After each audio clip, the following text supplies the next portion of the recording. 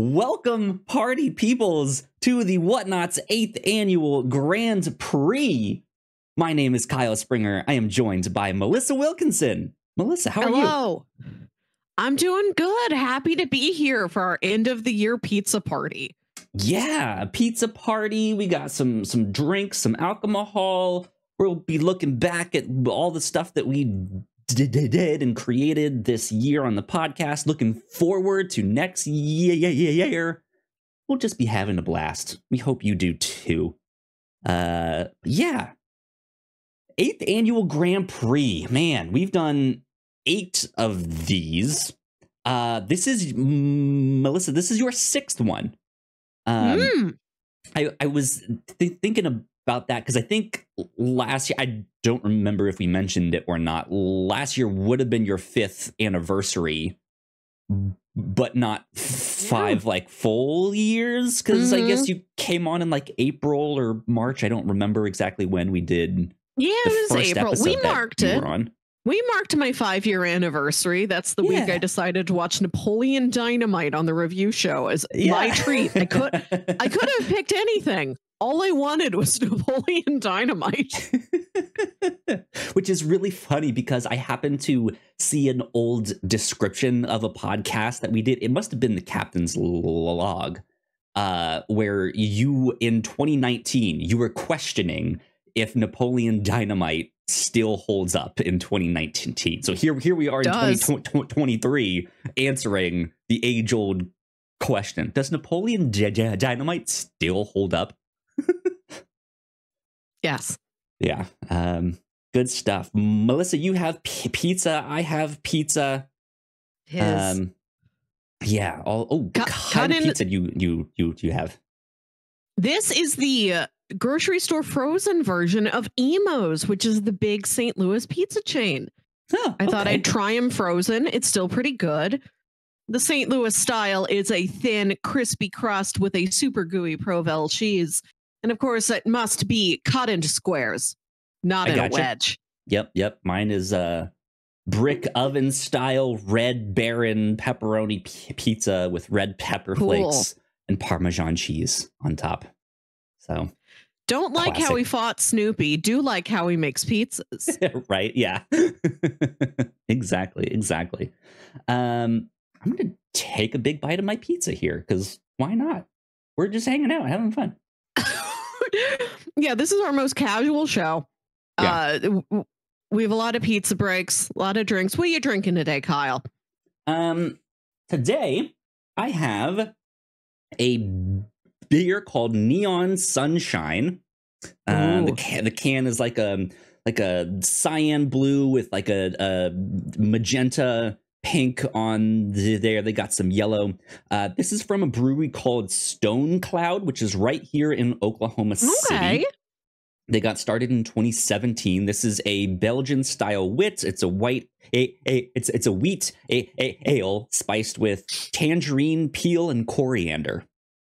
And it's pretty good. We found it just the other day. So I have a few of these, and then of course, for when we're getting to the hard stuff, I have my proper 12 Irish whiskey. Proper 12.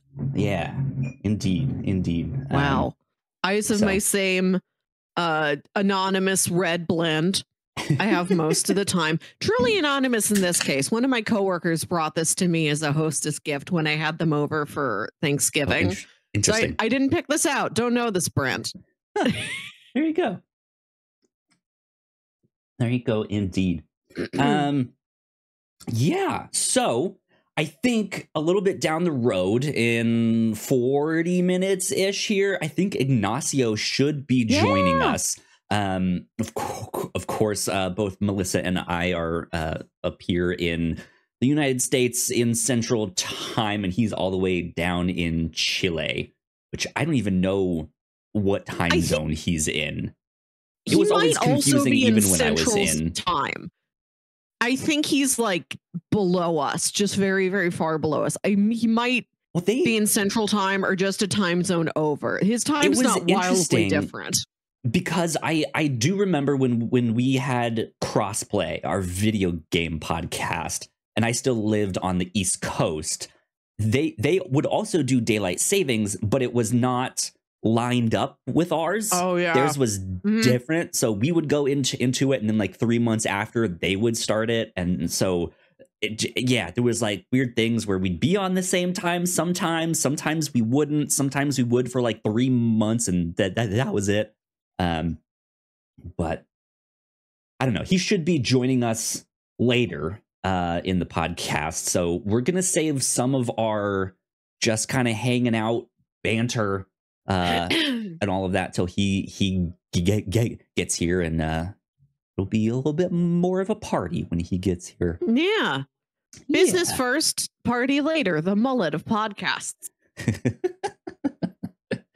Good stuff. Okay, so if you are well, first let's address the Grand Prix. Right. Yeah. So we've done 8 of these, and longtime listeners might be like, no, you haven't. You haven't done 8 of these. This is your first one. And that is both true and untrue. Every year at the end of the year, we do like to do this live stream, this podcast, which goes out onto all of our podcast feeds. And traditionally, we've called it our like anniversary retrospective. And that's a mouthful to say. It's kind of confusing. Also, like I get it. I know what an anniversary retrospective is, but like who else does an anniversary? Like no one actually calls it that stuff. It might be like an end of the year party, or like a celebration, or a birthday party, or an anniversary, or who knows what. So yeah, it was just a bit of a mouthful. Also, this year I've gotten into Formula One, and each of their races is called a Grand Prix, which Melissa caught you off guard a little bit since you're not as familiar, because I think you were thinking like the Grand Prix is like the end tournament. It is the like the World grand Series of it. Yeah. Right. Yeah. The Super Bowl of it. Yeah. Which there really isn't that. So every race is a Grand Prix in whatever country or city they're in. Right. And so then we were like, what if we just change the name of our retrospective to Grand Prix? Because how fun is that? We've explained it more than I ever intended on explaining it. I think it's very funny to take this title that means a high-class international competition, and it's 2 people in the Midwest eating frozen pizza and saying, remember when we watched that movie? That one was pretty good. Yeah. Shout out to that movie, you know? You know which one you are. Yeah, exactly. So yeah, that's why we're now calling it the Grand Prix, even though the background that we're on still says retrospective on this. I was gonna do our Pilots Club background, but I don't have it set up to have 3 hosts for whenever Ignacio gets here. So I was like, let me just do the one that we have that is the retrospective. But anyways, we got some business to attend to here. We got some awards to give out today. We got some superlatives. We got some changes coming to the Whatnauts for this next year. We'll get into that as well. But Melissa, I'm assuming we're going to start right off the bat here with our awards.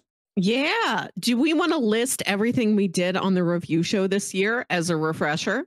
Why not? I think we did that last year too. It's fun. So, yeah. This year, we kicked it off. We enter every year with a franchise. This year, we watched John Wick's 1 through 3 in preparation for John Wick 4.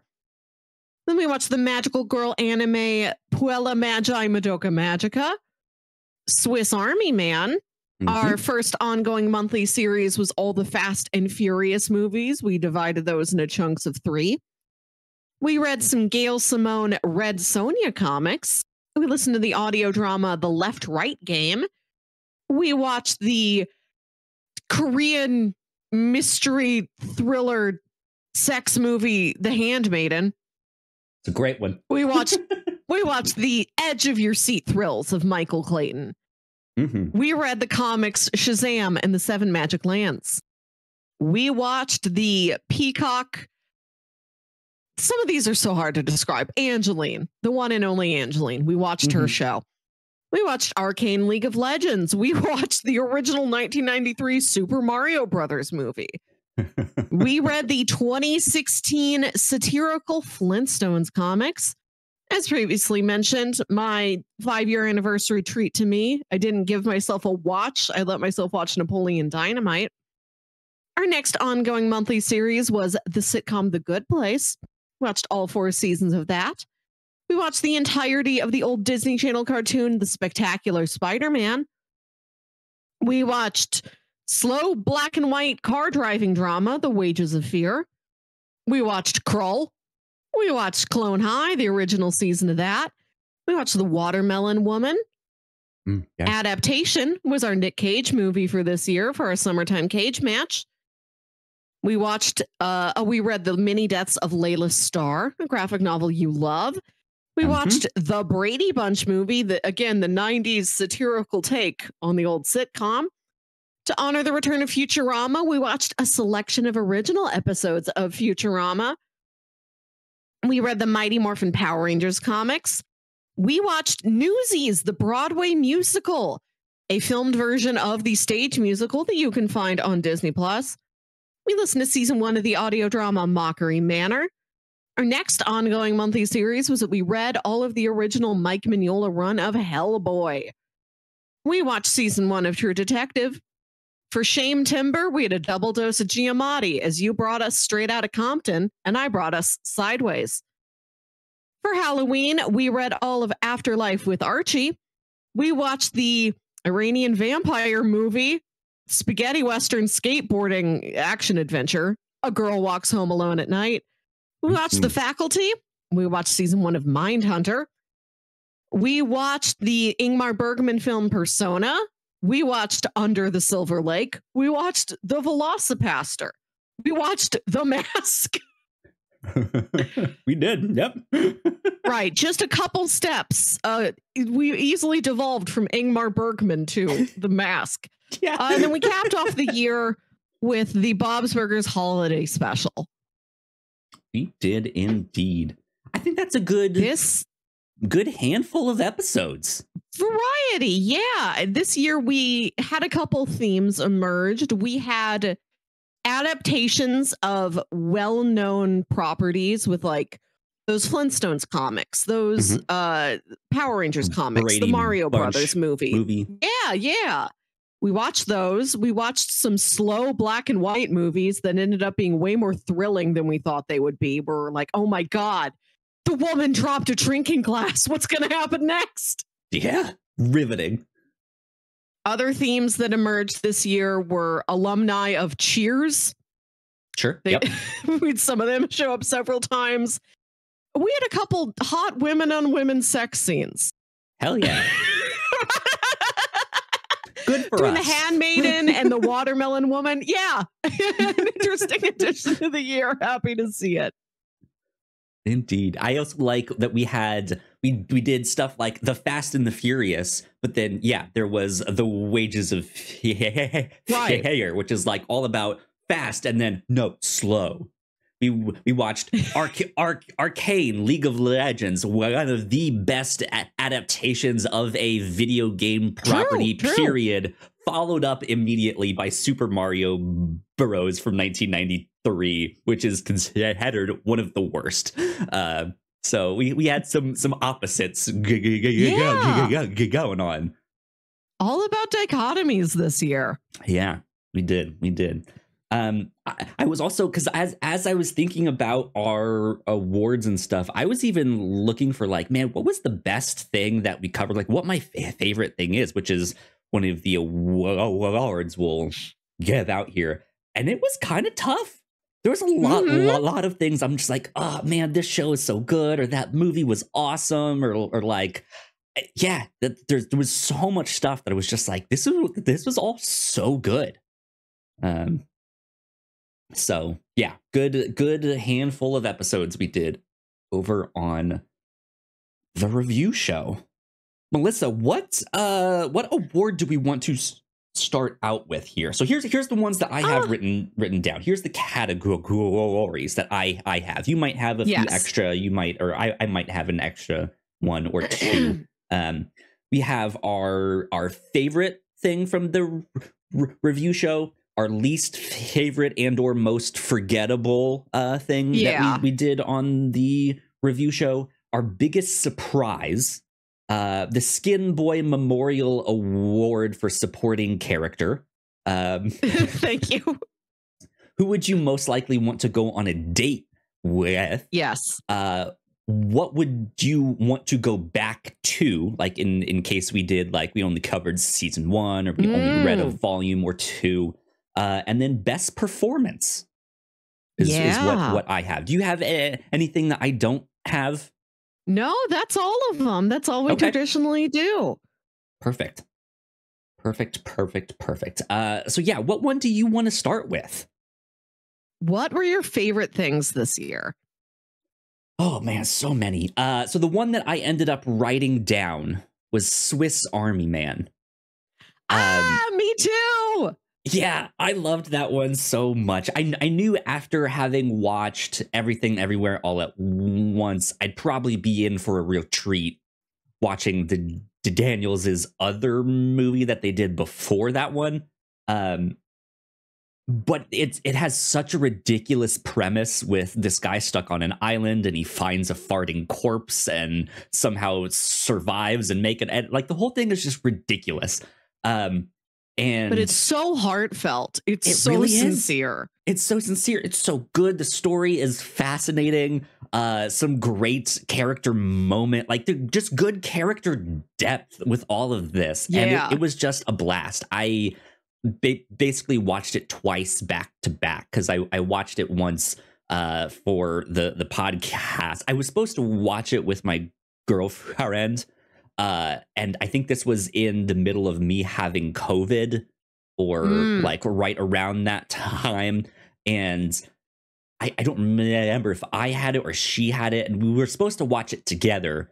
But I ended up watching it on my own and was just like, holy shit, this is so good. Babe, we need to watch this again. Here we go. So, yeah, I watched that twice. But I think we can get into it a little bit down the road, but there were a few other things that were like, these were my favorite, like new to me movies this year, not necessarily like they came out in this year, but they were all kind of up there and tied for we just did some good stuff, man. Like adaptation was fantastic. I think even a girl walks home alone at night, just incredible. But I think I had to give that to Swiss Army Man from the Daniels. I was generous and I wrote down a list of top 3 movies and top 3 shows. Okay, my top 3 movies were Swiss Army Man, The Handmaiden, and Michael Clayton. Yes. Handmaiden, Michael Clayton. Great movies. Incredible. Yeah. So good. And my top 3 shows were Angeline, True Detective, and Mindhunter. Yes, absolutely. Would agree with those. Yeah. And Angeline is one of the ones that I thought of just with how inventive it is. It plays with narrative in the way that this person in real life was always very vague about who she is, exactly where she came from. There was conflicting report, like all that stuff. And even the show kind of does the same thing to that, like at the end of like how true it is. I mean, it's true, but like how much of what we're taking as fact actually is fact here. Yeah, so that was fascinating. Absolutely. Man, yeah. Would you say that was your biggest surprise of the year, Angeline? It was not, actually. I did really like that one, but I think the way you pitched it to me was spot on, and so it kind of was what I expected, in that sense, but also not the biggest surprise. My biggest surprise to me was A Girl Walks Home Alone at Night, which tied with Kroll. I also have Kroll. Yeah. So at the beginning of the year, you had this goal of, you know what? I don't know a lot about sword and sorcery. Right. Yeah. And I'm like, that's true. I don't know a lot either. And first we read those Red Sonja comics. And then you tried to insist we do more sword and sorcery. And I'm like, I think Red Sonja covered it. What else do we need out of this genre? And we were going to watch Kroll. And I was like, I like this better than Beastmaster or Conan the Barbarian. Yeah. Mostly because I'm like, I've heard the name Kroll, but I don't know what Kroll means. Is Kroll a person? Is Kroll a place? Is Kroll a state of mind? I have reached Kroll, the Zen state of Kroll. For that reason, I picked it, but I'm like, I'm not really into Kroll. I don't know if I'm up on your whole mission to insist we do sword and sorcery 3 times. Kroll was so charming. I was expecting something that was more. When I say dank, I don't mean dank like the good weed. I mean dank like I'm in a wet basement. I'm sweaty. I'm grimy. I thought it was going to be one of those 80s action movies that felt like that.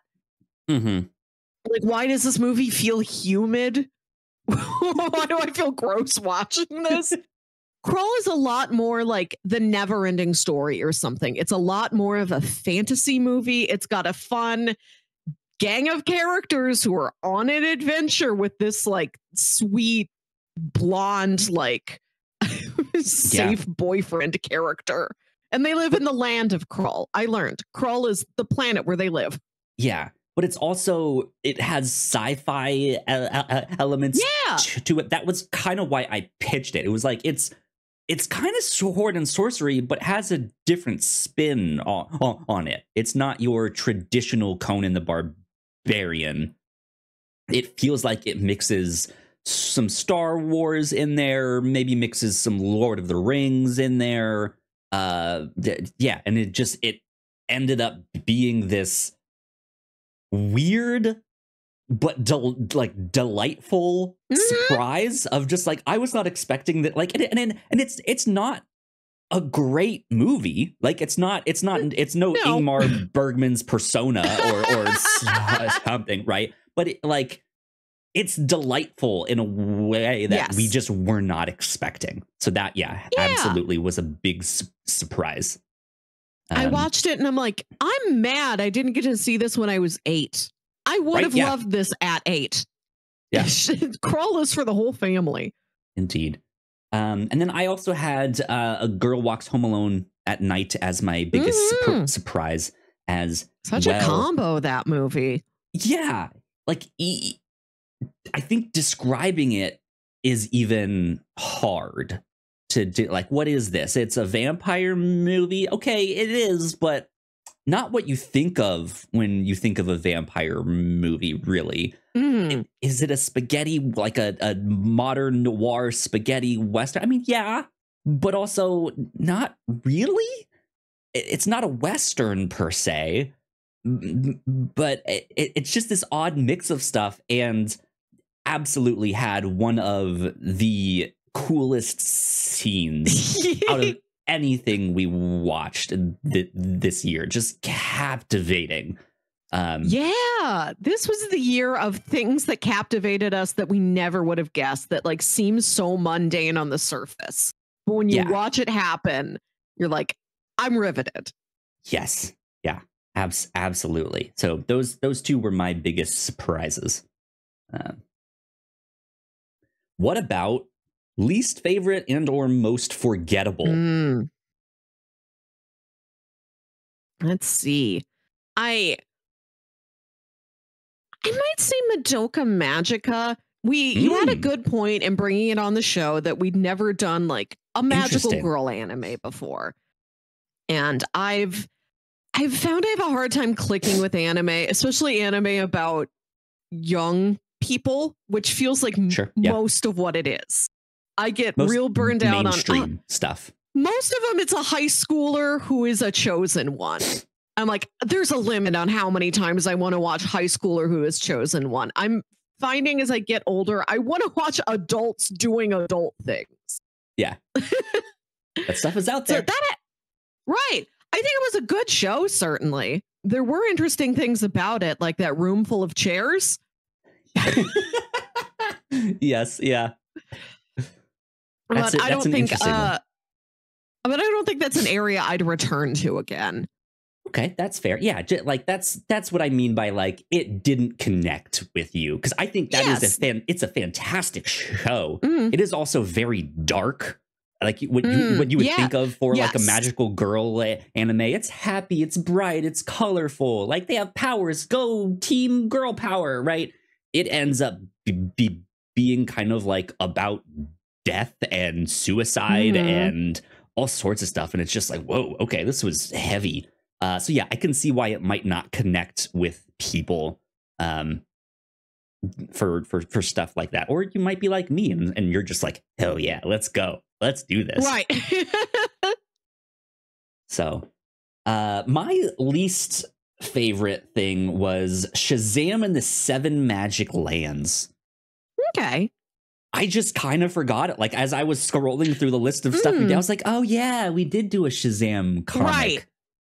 I guess. I think it was pretty good. It seemed like it was targeted at a Shazam aged audience. And like if I knew a 12-year-old, I'd totally give this to a 12-year-old. And it did have some fun. Some of those 7 Magic Lands do look really cool. I do like the setting hopping that we get. The sort of eeriness of the Kid Kingdom with King Kid. It's like once you turn 18, you're forced to work in like a metropolis style factory, toiling all day so that little kids can ride a Ferris wheel. There's something it's sort of old school Twilight Zone-y haunting about that. Sure. Yeah. Or, I mean, that seems to be a popular genre nowadays too. The like theme park, but there's a darker side, right? Yeah. Yes. Which we also did Mockery Manor, which I know on that episode I didn't really connect with that one, but I still liked there was a lot of talent there. That I liked, and it was the same kind of like it's a theme park, but there's murder happening in and around this park here. So interesting stuff there. Interesting stuff. So yeah. Least favorites. Okay. Are we on to the Skin Boy Memorial Award for supporting character? Do you want to do the performances? Sure. Let's award the actors and then award like the characters. Absolutely, absolutely. Best performance. Who is your best performance out of the whole thing? This show's very good all around, but I'm going to say Matthew McConaughey in True Detective. He's a great one. He's so unnatural. He's so severe down to his physicality, where like he's like the focus in his eyes and like his stiff, stilted posture. Like there's a bit in the movie where Woody Harrelson is in the car waiting for him to leave a crime scene. He's looking at him and he's like, he doesn't even walk like a normal person. Right. Yeah. Yeah. He has a fantastic performance with that. It's interesting because there were some that like I tried to weight things a little differently for me, right? Like I knew McConaughey in True Detective, phenomenal. I don't remember the actor's name, but the guy in Mindhunter who played the like main serial killer, and they're just phenomenal stuff. Great, but great serial killers all around. Right? Yeah, I've also seen those shows before, and so I felt a little like, well, everyone knows those shows are kind of incredible, and those performances are incredible. So maybe I'll find something else that I like wasn't aware of, or what was like a revelation to you then? To me, it was incredible to see Andrew Garfield in Under the Silver Lake. Yes, his character is just kind of this everyman Joe Schmo, but is maybe a serial killer, but also maybe not, but you don't know. Like he plays this guy that feels like he's lost down the rabbit hole. He's disheveled. He is a mess. He can't get his life together, but he's also trying to piece together this mystery, this conspiracy that he thinks is around him. And it's so weird. And he has a scene where he's in the bathtub washing off the like skunk spray that sprayed him not long ago. But he's having this conversation with a friend of his that I think sealed the deal for me, where he is doing the like, look, I know I sound crazy. Like I'm seeing things where I shouldn't see things, but there's something there. And it felt so normal to me in a strange way. And I was just like, yes, I believe him. I believe his character. And that's like who he is. And it was just fun. It was fun to watch because I really only knew him as Spider-Man, which they also do have a Spider-Man joke in that. So that's another performance where the entire physicality changes. Yes. Yeah. The way he moves around. There's a scene where he's like jumping up and down trying to hop a fence that is so funny. Even just the way he like moves through the jungle like park that they have there, that he often takes his dogs on walk. When he's scared, he kind of like shuffles his way through. When he's walking down the neighborhood with the book and all the dogs are barking at him and he's just like power walking down the street. It's just, just a weird performance, but I was captivated. So yeah, he was my best performance. There you go. Okay. Our Skin Boy Memorial Award for supporting players? Yes. Mine goes out to Karen and John Wick.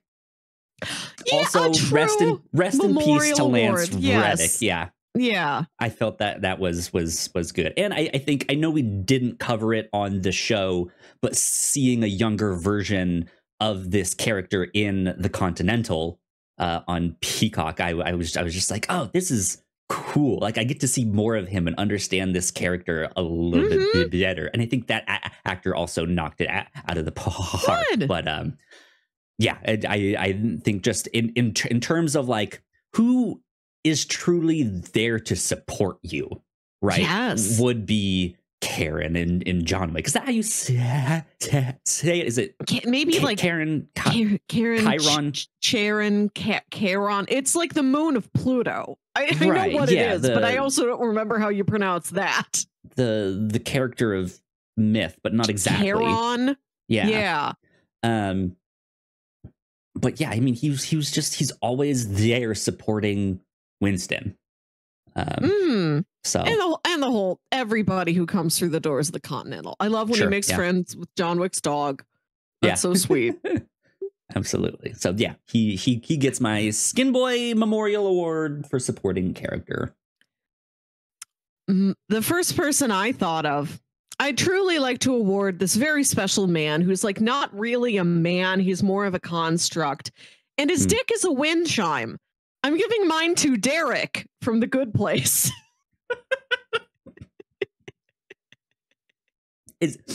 Was the wind chime dick a factor in you picking him? Can you say that about anybody else? Can you say it about anybody else? No, I love Jason Mantzoukas in general. Also a veteran of the John Wick franchise, playing the guy who's like, TikTok, Mr. Wick. So we got to see him twice this year. That was special. I just think it's funny when he says his name, when he becomes like a Pokemon and all he can say is his name. Yeah. When he tries to be high class. Derek. When he tries to be high class and he's wearing the tuxedo and he's got a martini like he's James Bond, but it's entirely full of olives. Yeah. Or it's just one whole lemon and no liquid in a martini glass. He's got a lot of good running jokes. And I like that by the end of that series, they've rebooted him so many times he has ascended to a higher plane. Yeah. And he's truly a wise Derek. Yeah. And he does end up being very supportive of I don't remember her Janet? name, who was Mindy. Is it Mindy who was stuck in the medium place? Yes. Yeah. Even though they don't always get along there, like I just feel like he's always trying to be supportive and trying to be like, I was made to be the spouse, right? Yeah. So he tries to be the spouse. I also wrote down as potential skin boys this year, Pedro. I vote for him. I vote for him every time. Pedro gets it was my really vote. fun. There's a lot of great supporting characters in Napoleon Dynamite who seem like sort of interesting oddballs, but also seem like sweet people. I was thinking like LaFonda seems like a real sweetheart. I bet she's great for Napoleon to have as a sister-in-law. I think she'd support him. Yep. I want to see what they talk about at like Thanksgiving. Absolutely. I love Deb and her entrepreneurial spirit, making boondoggle keychains and taking glamour shots. It's a rich world, Napoleon Dynamite. Oh, yeah. And going to the world of comics, in those Power Rangers comics, Bulk and Skull are great filling out that world. I love that use of Bulk and Skull. They were good. They're the like live streamers down on the scene. They're kind of like the Flash Thompson of the Spider-Man comics, where they hate Peter, like he hates Peter Parker, but he loves Spider-Man, and he's the head of the Spider-Man fan club and all of that stuff. And these guys are the same way. They are the high school bullies, but also are like Power Ranger fan number 1 and 2. Like here they are. And they're they think it's softens them as bullies and makes them a lot more sympathetic. Like with them following the Power Rangers around, it shows that they care about their community. Like, oh yeah, the bridge got saved. We love the local bridge. We love the community center. It's saved from buddies another day. Yeah. Yes. Very much the spirit of the New Yorkers from the Sam Raimi Spider-Man movies is what Bulk and Skull have. Or they don't quite have the like main character syndrome that Peter Quill has, but they are the like, I'm one of the idiots who lives in this city. I want my city to be saved. So yeah. Continuing with people, yes, dream date. Who did you have as your dream date? Finally, I can say this joke that I wrote down a year ago. Amazing. You've heard of hashtag justice for Han? What about hashtag just me for Han? Good one. I think we can all agree. Han, extremely charming. I want him to... Extremely dateable, yes. Right. Also a great supporting character. Any amount of time you spend with Han seems great. He'll give you snacks. Yeah. He has so many snacks. That's all that the back seat is. That's all the glove compartment, all the trunk. When that car blew up, so did hundreds of Fritos also. Sad day. Sad day indeed. That's a good one. Han as a date. My dream date.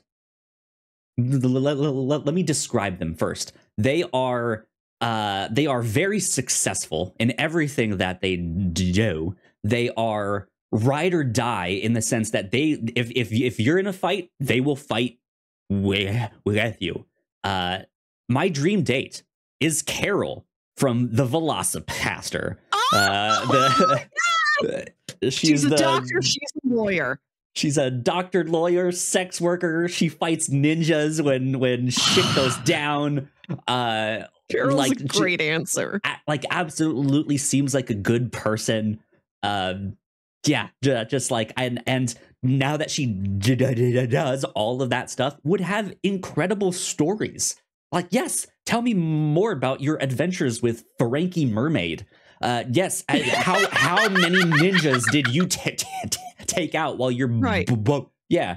Just like, oh man, I think it'd be real fun to go on a date with her.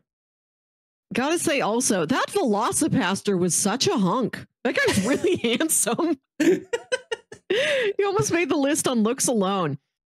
I want to give 2 special awards. One to most condensed hotties in one show. Like all 6 main characters of this show are all distinct, remarkable hotties. And that's the main cast of The Good Place. Mm-hmm. Absolutely. You want a little feisty lady. You want a silver fox. You want a Jason Mendoza. Every variety you could wish for, Good Place has for you. Hot, indeed. Not robot, not lady. Any option you need. Sexy mailman professor. A tall, glamorous Tahani. They're all there. And a best repeat hottie award goes to Anna Torv. Yes, absolutely. I when I was looking for what awards we were giving out, I went back to last year's Grand Prix, and when we got to like who our like best performances are, our dream dates, all of that stuff, it like Anna Torv came up multiple times. I was just like, I have a crush on her. She's incredible. And I still do. She's great. So, okay. Good year. Last but not least, what series, what property would you want to go back to? All right. I do intend to watch the 2nd season of Mindhunter because we only watched season 1. I know it will be painful because the show had leanings towards a season 3 that's never really going to happen. I also intend to go back to True Detective. It's helpful since those are standalone seasons. Yeah. I can pick anyone up at any time. Maybe I'll watch the other ones and then come back to 2. People tell me 2 isn't great, but I'm not clear on 2 is entirely skippable or not. But it is. I like to watch. Okay, well, yeah. Sorry, season 2. It is skippable in the sense that I don't think the story is as good. Like nothing story wise, narrative wise connects to that stuff. But there is like a very small Easter egg in season 3 that connects back to season 1. But that's okay, cool. Kind of it. Each one is standalone. And there will be a season 4 coming out in just a couple weeks. Yeah. Subtitled True Detective Night Country. It's going to be set in Alaska and star Jodie Foster. Yeah. Sounds very promising. Not the original creators. It's not Nick Palazzo or whoever. It's also not Kerry Joji Fukunaga. Yeah, I'm reading here on TV Guide. Nick Pizzolatto's contract with HBO ended. The new take on True Detective is in the works from executive producer Barry Jenkins and writer-director Issa Lopez. Yeah.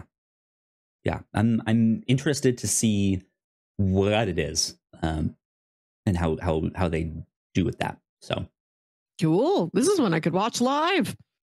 Yeah, exciting. Indeed. Okay, so for mine, the thing that I will most want to go back to is actually Clone High. Yeah, we watched the original show, and it took me a little while to get into it. The first couple episodes, I was like, I don't know if I like this or not. But by the end of that show, I think it ends up having a real heart to this show. And just some like it's a show that's really easy to like reminisce on and be like, oh, you remember that one time where they did that, right? Yeah, it was good. Excuse me. But they did a much more recent season which was kind of it was like soft reboot / continuation.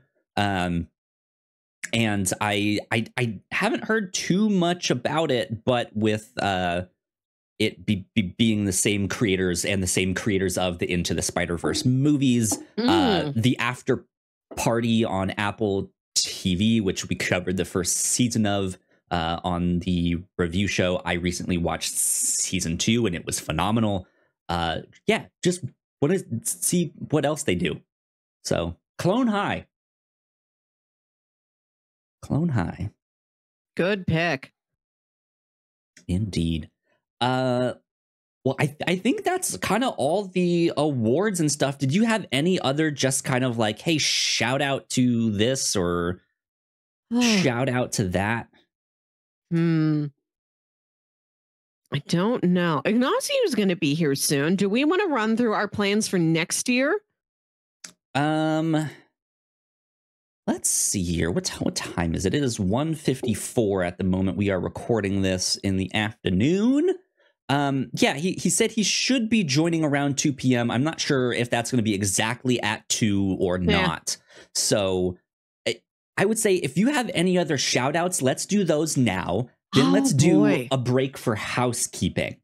Good idea. Yeah, I did not prepare miscellaneous shout outs. Just ones that do you have any? Yeah, I mean, I don't even have any written down, but if you're just looking through the stuff that we did here, I think we had a really, really nice run going from Persona to Under the Silver Lake to the Velocipaster. I think that was a lot of fun. A lot of fun. For our horror month, I was just going to say, even for our horror month, the Faculty is fun. Really, really good. We also did just get a note from Ignacio that says he is running a bit late. So I'll give that a thumbs up so that he knows I saw it. I was watching a movie the other day that referenced the movie Sideways. What were you watching? I'll get to that in a little bit here. But that one I think I was not expecting to like as much as I did.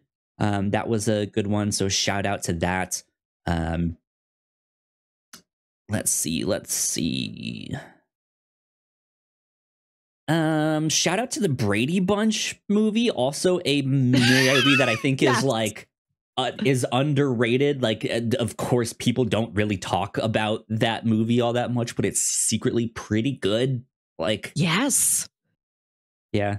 Adaptation, our Nicolas Cage match that we did. That movie was incredible. The Watermelon Woman, which I enjoyed that a lot. Did on a recommendation, or like an Easter egg recommendation from the Yellow Jackets television show. They recommend it in that one.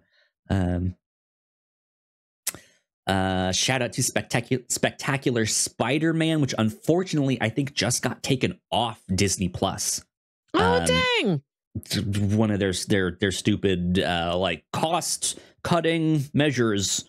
We're not gonna put our own shows on there, so that sucks. But that is a spectacular show.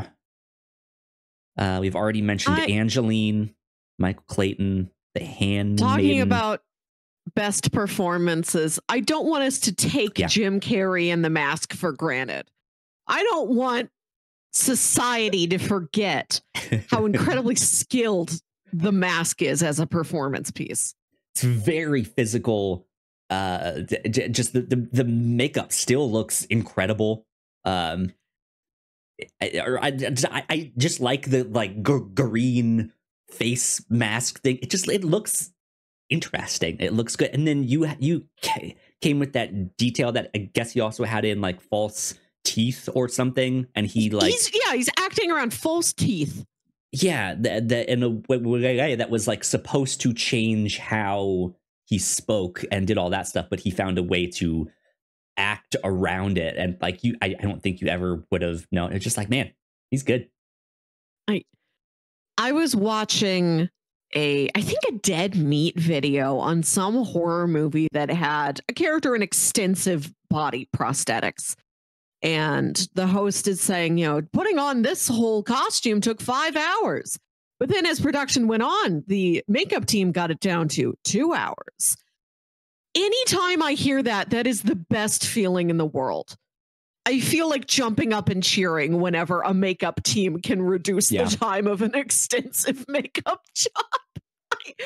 Whenever I hear those, that's those little clickbaity things. It's like, this will warm your heart. This will restore your faith in humanity. Do you need a smile today? And normally it's like a toddler who's friends with a puppy, who's friends with another weird animal or something like that. Right, Grandma hugs returning soldier. I love makeup team who's like, you're not going to sit here for 6 hours anymore. We got it down to 2, everybody. Woo. Big NASA claps, like when you land on the moon. Everybody clap. I feel that clapping in my soul. Just on the subject of makeup. Cool. Good stuff. Yeah. I think we had a good year over on the review show. It was some fantastic stuff. I think with that, however, let's take a quick break for housekeeping. And when we get back, hopefully Ignacio will be with us soon. But we can just start hanging out a little bit till he gets here. That'll be it. So we will be right back. Here at the Whatnauts, we make multiple different shows, and a lot of hard work goes into making them, so we would love it if you check them all out. If you enjoy our shows, patreon.com/thewhatnauts is the best place to show your support. For just $1 a month, you can get early access to episodes, and at our $3 tier, a Patreon exclusive podcast, The Pilots Club. You can even get a shout out and thank you on most of our shows at the $5 tier. And if you're one of our patrons already, thank you so much. It means the world to us. You can find out more information on our website, thewhatnauts.com, as well as your favorite podcasting platform of choice. When you type in the Whatnauts, all of our shows will pop up right there. Just don't forget to give us a nice rating and review if you like the shows. You can also find us on YouTube and Twitch for video versions of the shows, trailer reactions, and live streams. And lastly, we have merch. If you want to grab yourself a shirt or a hoodie or a mug or something else, head over to thewhatnauts.com/store to pick up some merch today. All right, we are back. I am back. It's just me. Melissa is still up and about. But once again, a big shout out to all of our Patreon supporters. Thank you so much for supporting us. It means a ton. We love you a lot. We appreciate it. This month here in December 2023, over on the Pilots Club, we got to talk about Unicorn Warriors Eternal. We watched the first 2 episodes of that show because it was like a 2-part pilot, which then begged the question on the show, should a pilot be a 2-parter? Yes. Yeah, it absolutely can be, I think. But there is some incredible animation work in that show that is worth checking out. Mixes of different styles, all that good stuff. Melissa, now that you are back, do you want to remind everyone, myself included, what are we doing for the month of January for the Pilots Club? We're going to be watching episode 1 of the recent Hulu show Reboot, not the 90s CGI cartoon. Reboot was a show, unfortunately it's already been canceled, RIP Reboot. It's a show about a fictional sitcom getting rebooted and all of the cast reuniting years later and figuring out their new dynamic while they play the same old characters. I've heard it's a lot of fun. Cool. Good stuff. So yeah, keep an eye out. We will be recording that in early January, and it will be available to all of our Patreon supporters at the $3 tier and above, which is where you can get the Pilots Club.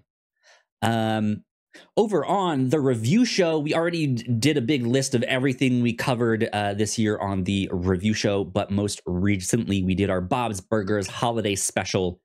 We watched, it was season 8, episodes 6 and 7, I believe, entitled The Bleakening. It was a 2-parter. We had a fun time talking about that. Real light, real breezy, a much shorter episode than what we normally do there, but just a good way to end the year. Then over on the Captain's Log, we got to our final episode of the year. We talked about a whole buttload of movies and television shows that we've been watching and catching up on. I asked Melissa for an off-Broadway recommendation. I have the opportunity to go to one of these plays throughout the year. I'm not sure when the one that you recommended is in the year off the top of my head, but yeah, got to ask for a recommendation. We got to get an update on your fantasy movie league that you've been keeping up with. So lots of good fun stuff over on the Captain's Log. And last but not least, over on the Reactor Core, not much recent stuff. We do have a Loki season 2 and the Marvels spoiler cast. And then I know Melissa and we talked about once season 2 of Marvel's What If is all out, we'll do a roundup of all of that. So be on the lookout for that down the road. The last little bit of housekeeping I will say is stay tuned, because we do have some changes coming up to the way we will be doing things here at the Whatnauts for this next year. So we'll get into that very shortly. But yeah, that's about. Can we do it now? Do you want to? I would like to do it now. It feels scary to keep saying there are changes and not explain what the changes are. I know I don't like to live in that space in between. It's the we need to talk conversation, right? And you just never know. Is that a good thing? Is that a bad thing? It's not scary, folks. Next year, we, instead of doing one review show a week and one Captain's Log a week, we're going to start alternating between the two and do each every other week. So on the average month, you'll probably get 2 review shows and 2 Captain's Logs. The Reactor Core will probably continue as normal. Yes, yeah. The reason for this is, since I have moved out to Oklahoma, is the way that I spend my free time has completely changed from the way I used to back in Virginia. And that happens. That's life, right? You find yourself in different situations. You grow, you get a partner, a spouse, a girlfriend, a boyfriend, and your life changes, right? You get a new job, or I don't know. Yeah, or you're me and you're still alone, but now you host bar trivia a night or two every week. Yeah, and so I've always kind of wanted to slow the roll down a little bit, pump the brakes, if you will, just a bit. Not to say like, hey, we're sunsetting things, we're stopping. No, we're still going strong. But I think to just find that better kind of work-life balance, so to speak, and to make sure Melissa has time to do bar trivia and have a social life and go on dates or find a new job. I don't know what the future holds. I have enough jobs. but yeah, just for us to be able to have, feel like we have some downtime, and not every waking moment is, okay, I need to watch this for the podcast, I need to do this for the podcast. We are slowing things down a bit. And talking about the review show specifically, we are also going to move away from the pitch structure, which has been great fun. I do really like the pitch structure, but as part of just making this a little bit easier, making it fit into our adult lives better, it's going to be more of a mutual decision. It's going to be more collaborative. I would hope to spend future review. We've done so much exploring, and I've really valued all the exploration time. But and frequently it has paid off. But while I'm watching Crawl, I'm also like, there's so many things like I know is in my wheelhouse. I know I would like. I know Kyle would like, and we've just never made the room for it. And I'd like to start spending the room we have on things like that. Yeah. Yeah, there's been things that like we've wanted to bring to the review show that we just couldn't ever really find the time, like it's just not a good fit. But we still like we would love to talk about this certain show or this comic and it's just with the way things worked, it never really worked out for us to do some of that stuff. So it's time for us to start putting those things on the calendar, to plan certain things out ahead of time. For Melissa to be like, you know what, we're finally watching this next week. Here we go. Well, I'm not. I want there to be less decreeing. I really do want this to be like both of us fully agree. Yes, I am into covering the entirety of that thing. Yeah, I mean, there will be some stuff that we planned, but the way we've broken it up is that Melissa, you have like 7 free picks. I have 7 free picks. It's most not of that picks. stuff will be agreed on. I really like, don't want it to be this, picks. But I really want it to be like not a rotation between a real Kyle ass thing and a real Melissa ass thing. It's like, what do both of us like? Like, I will go visit my parents 2 or 3 times a month. And I'll go over there and my dad will come in the living room and he'll put on fishing. And I'm like, Dad, so much of my taste comes from you. You are my movie taste. There's a million things we agree on. You're disregarding all of those and you're putting on fishing. Yeah. I don't want us to do the equivalent of it's fishing. To either person subject the other person to fishing. Yeah. Not going to be watching any fishing, but that's still the idea of the podcast. It always has been to kind of see what's out there. There's stuff that we know we both like that we would want to talk about. But also, I don't know anything about like wuxia films or stuff like that. I've never seen Crouching Tiger, Hidden I tried one of those. So yeah, like we still want to explore and see what's out there. And there'd be some things that it's like, oh, we watched this and it was kind of a dud. That sucks, but oh well. At least now we know, right? Right. I felt like I was complaining about your sword and sorcery goals earlier, which I think is an admirable goal. I think my attitude towards the show is I will try anything once. But when I have to go back to it 2 or 3 times, I feel like I get anxious. Yeah. Like, but what about this other thing? Everybody keeps talking about only murders in the building, and I've never seen it. Yeah.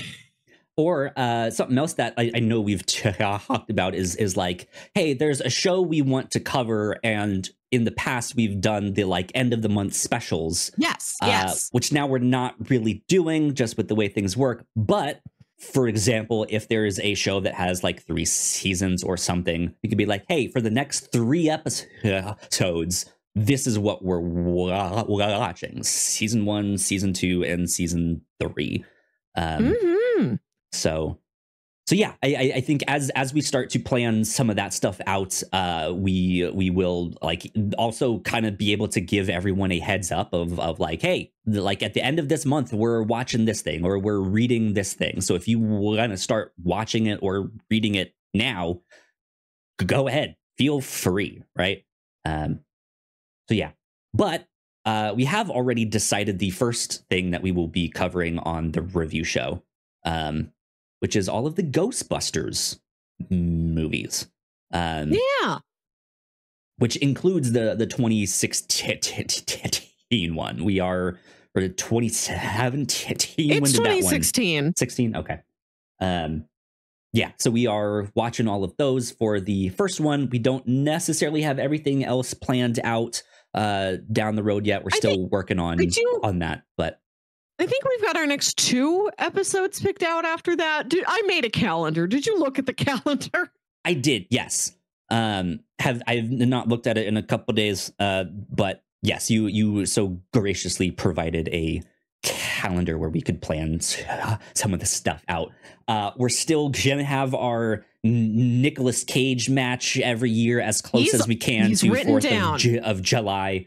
We're still gonna do Horror Month in October, Shame-tember in September. Stuff like that. But yeah, we'll have some fun. But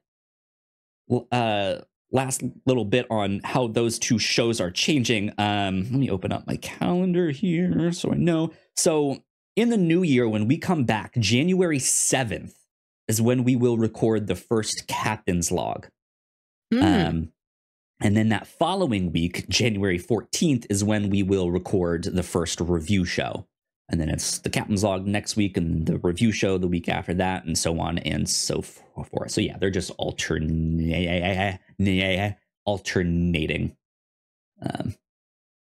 But yeah, that I think gives you guys a proper heads up of kind of the main big change that's happening. I've already briefly talked about our new hosting provider that we have. Just a reminder, yes, we are in a new hosting provider for our podcasts. And that will enable us to do some cooler stuff, some easier stuff. It was slightly more expensive for us, but allowed us to like have multiple just on the back end. It makes my life easier. It makes my life so much easier to get to move over to them. The next big kind of change is that we are going to go back to using Patreon a lot more than we do now. Yes, we have a Patreon and we use it to an extent, but we don't use our like Patreon site to like make posts or do stuff like that. What we've done in the past is that if you support us on Patreon, you can then go to our website, thewhatnauts.com, and use your Patreon credentials, your login info to log in to our members only section, which then unlocks all of our stuff. So if you're at the $1 tier, you guys would get all the episodes early. If you're at the $3 tier, you'd get the Pilots Club.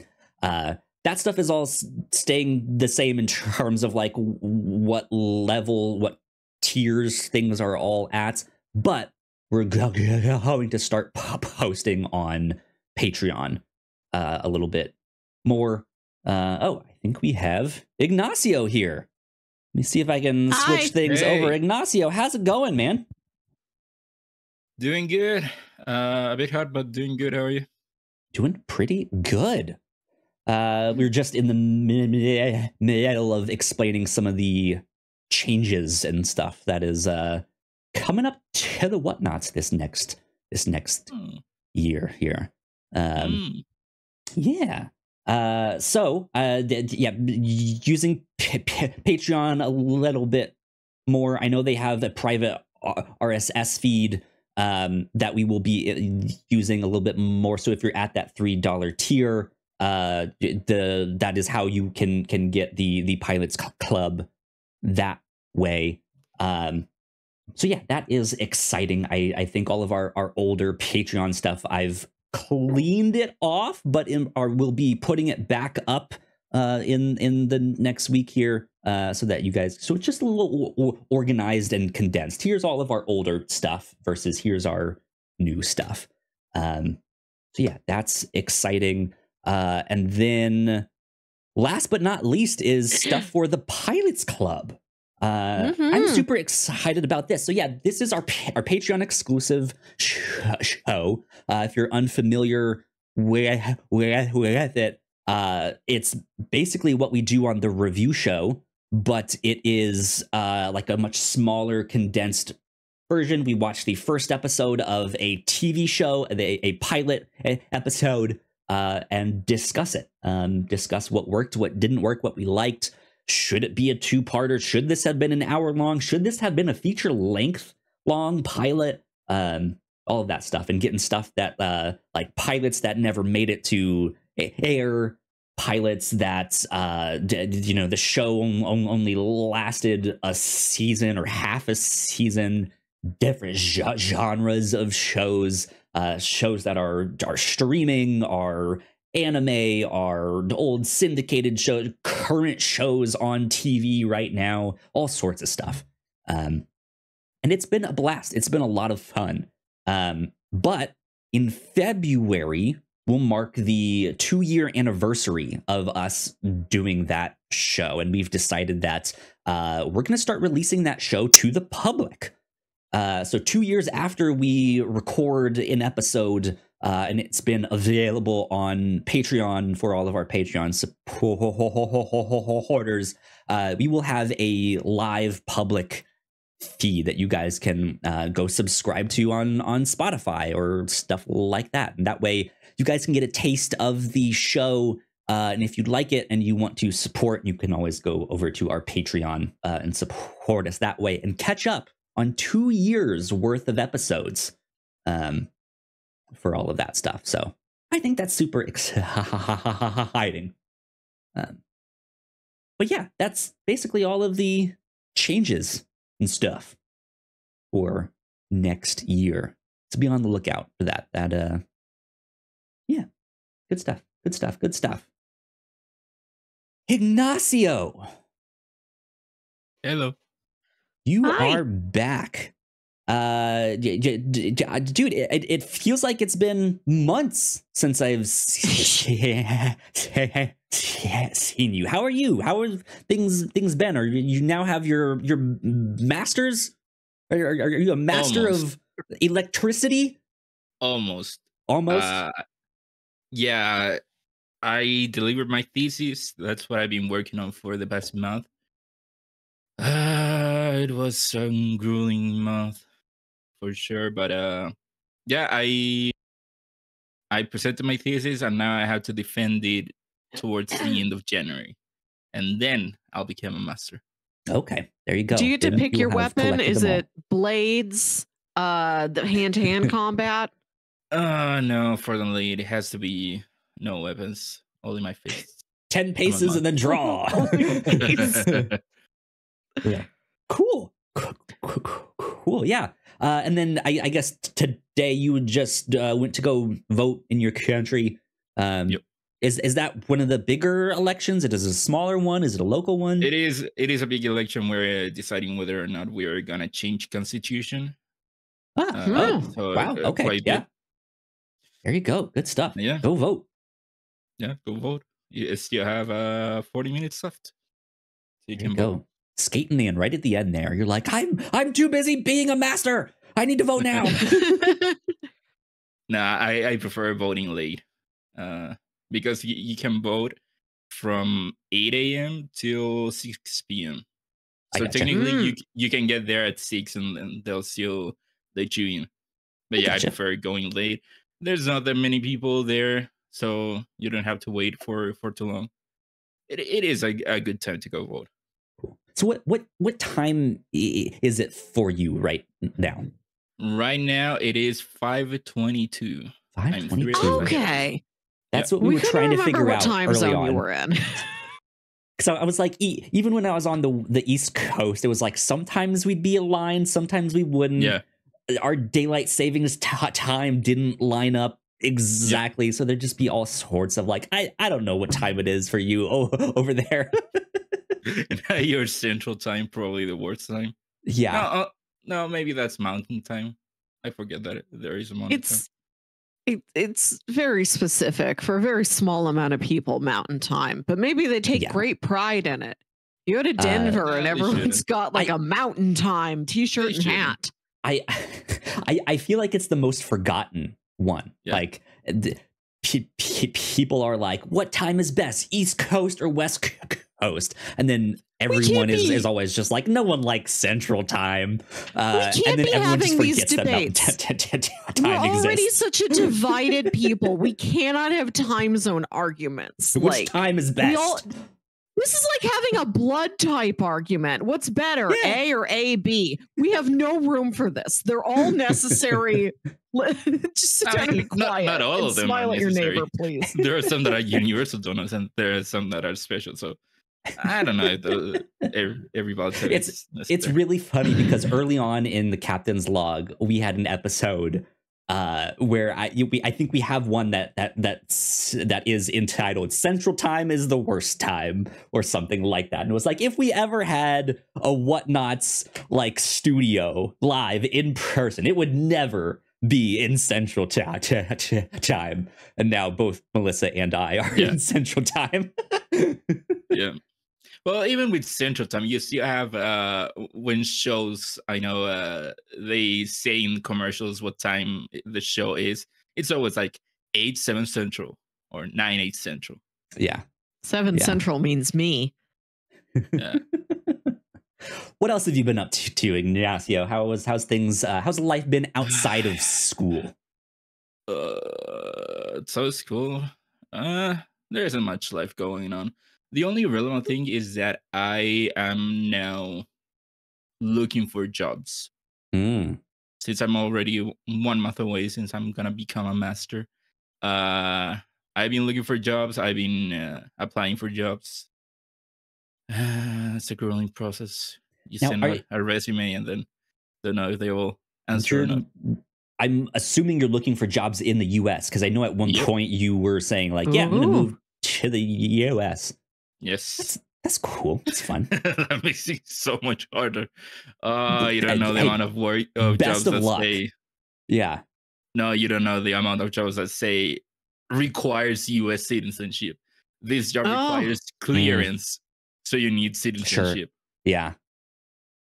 That makes sense. Yeah. Interesting. So there are a lot of jobs that I cannot apply to. But all right, well, pop quiz, Ignacio. Who wrote our Constitution? How many amendments do we have? What's the capital of Iowa? I don't know. I don't even know those things. Look, I have watched several videos of, hey, this is what the citizenship test is about, and I would probably feel like I can get 90% of those. I feel like I would fail that. I'd be like, I don't know any of this shit. Do you need to know any Oscar winners? I can provide you with this information. Good stuff indeed. Melissa, you had a family holiday party yesterday, right? Yes. How did that go? It went well. We were only able to get in and start setting up at the time that we put as the start time on the invitations. That I did not like that. I don't like to still be setting things up when people arrive. And then I have my arms wide open with this like big paper banner I'm about to hang up, and that's when my aunt comes in and tries to hug me. I'm like, you want to see the paper? Give me 1 minute, please. Let me put this down. That's it was good. I played Scrabble. Sorry, continue, please. I played Scrabble with my brother Jams and a younger cousin of ours. And I had the Z. Z's 10 points in Scrabble. So I'm like, God gave me this for a reason. I got to use this Z. And I'm like, I have a great idea. The kids will love this. With a Z. I can spell the hot new Gen Z word Riz. So I put Riz down and I look at my like 20-something-year-old cousin and she's like, you can't play that. Riz is spelled with 2 Z's. Yeah, that's what I was thinking. Is it 2 Z's? I've only ever heard anybody say it ironically. I've never seen it written down. So there went that plan. At least you tried, right? Like that's I tried. That's the thing I think you have to do with a Z, because what are the odds of you getting 2 Z's and being able to do I think it's pizza or something? I think it's like literally impossible. I think for those $10 10-point tiles. There's like only one Z, only one X, maybe only one Q. Yeah. So unless I had a blank free space tile, I couldn't have done it. The Riz is impossible when you're playing Scrabble. Maybe there'll be new Gen Z Scrabble that has more Z's in it. Maybe just Gen Z. Maybe that's or just mostly Z's. Buy 2 Scrabbles and just mix the bags in. I like that idea. Yeah. Omni Scrabble. Yeah. My partner Rachel's in the chat saying, wasn't it word of the year? So Riz might have been word of the year that according to some like dictionary.com or Merriam-Webster something. Interesting. I used to play speed Scrabble with my cousins, where we wouldn't use the board, but we put all the tiles face down in the center. And there's like a 5-minute limit or a 10-minute, however much you want, but it's supposed to be like a small thing, so it's fast. And you start with, I think, 10 tiles, and then you start a clock. And when the clock starts, you can turn your tiles over and you start making like your own Scrabble board. And when you need to pick up a new tile, you pick from the center, but you just have to pick like a random one that's face down. And then when the timer is up, you count like how many points you have, and whoever has the most points wins. So that was our version of speed Scrabble back in the day. I've never played Scrabble. Really? I recommend it. Are you a board game person at all? That's the thing. I like board games, but it's not like I can ever play board games. I play... I mean, I say that, but I often play board games with my friends. But the thing is that we always play the same game, which is Risk. Risk, yep. Or like a variation on Risk. I gotcha. So that's all they want to play. We... As a group, bought Monopoly. We only play Monopoly one time. I love Monopoly. They don't. Interesting. So, I hate Monopoly. I think it is boring as hell. Yeah. Yeah. I have a fondness for Monopoly because my friends and I used to play it when we'd just be hanging out watching a movie and we just needed an activity to do with our hands. So we'd play real low stakes games of Monopoly. Interesting. Kyle, you clearly didn't grow up with Pokemon Monopoly like I did. I had Pokemon Monopoly. Look. Oh, you did? I didn't own it, but no, I've seen all of the. They make so many different. I've got the little Clefairy piece right here. She sits on my desk. Clefairy. Yeah, I don't know what happened to my Pokemon Monopoly. Interesting. It just disappeared one day. Melissa, did you ever have a Risk phase? When I was in elementary school, I was in the gifted program, and we had a class where we would go to the special center at the high school, the local high school. We'd all be bussed in for like one day out of the week, and we take these special like 1 semester fun classes that like weren't worth any grades. I think you would have a vague sense of an assessment, but all these teachers could pick like one specific thing they were into. Like one teacher's, I love Alaska. I'm going to teach the kids about Alaskan culture for a whole semester. We're going to watch True Detective season 4. Another teacher's like, how about pirates? Pirates are cool. And another teacher's like crossword puzzles. Whole semester were the crossword puzzles for the kids. And I had a World War II class that did involve a lot of games of Risk. Interesting.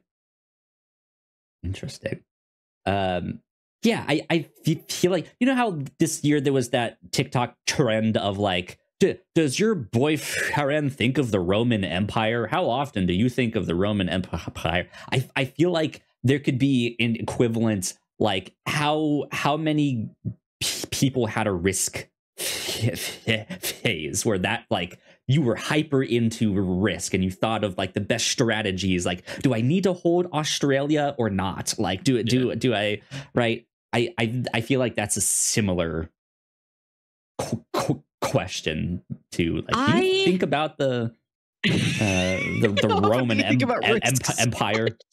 Well, right now I feel like everyone is at the Settlers of Catan phase, or at least they were up until recently. Catan's good. Catan's always reliable. I had a friend have an all-day civilization game. And a friend was going to go and play, but he had to work like a morning shift. So I went in and like started his game for him. I was like, I'm proxy Ian for 2 hours until Ian gets off work. And then he will be playing the rest of the game. With the glasses, the fake nose, and the mustache. Me. I put on the Ian uniform, which is an Iron Maiden shirt. Is that it? I'm him now. Ian comes back, you have nuclear weapons. You already have Ian, I've already won. You don't need to be here.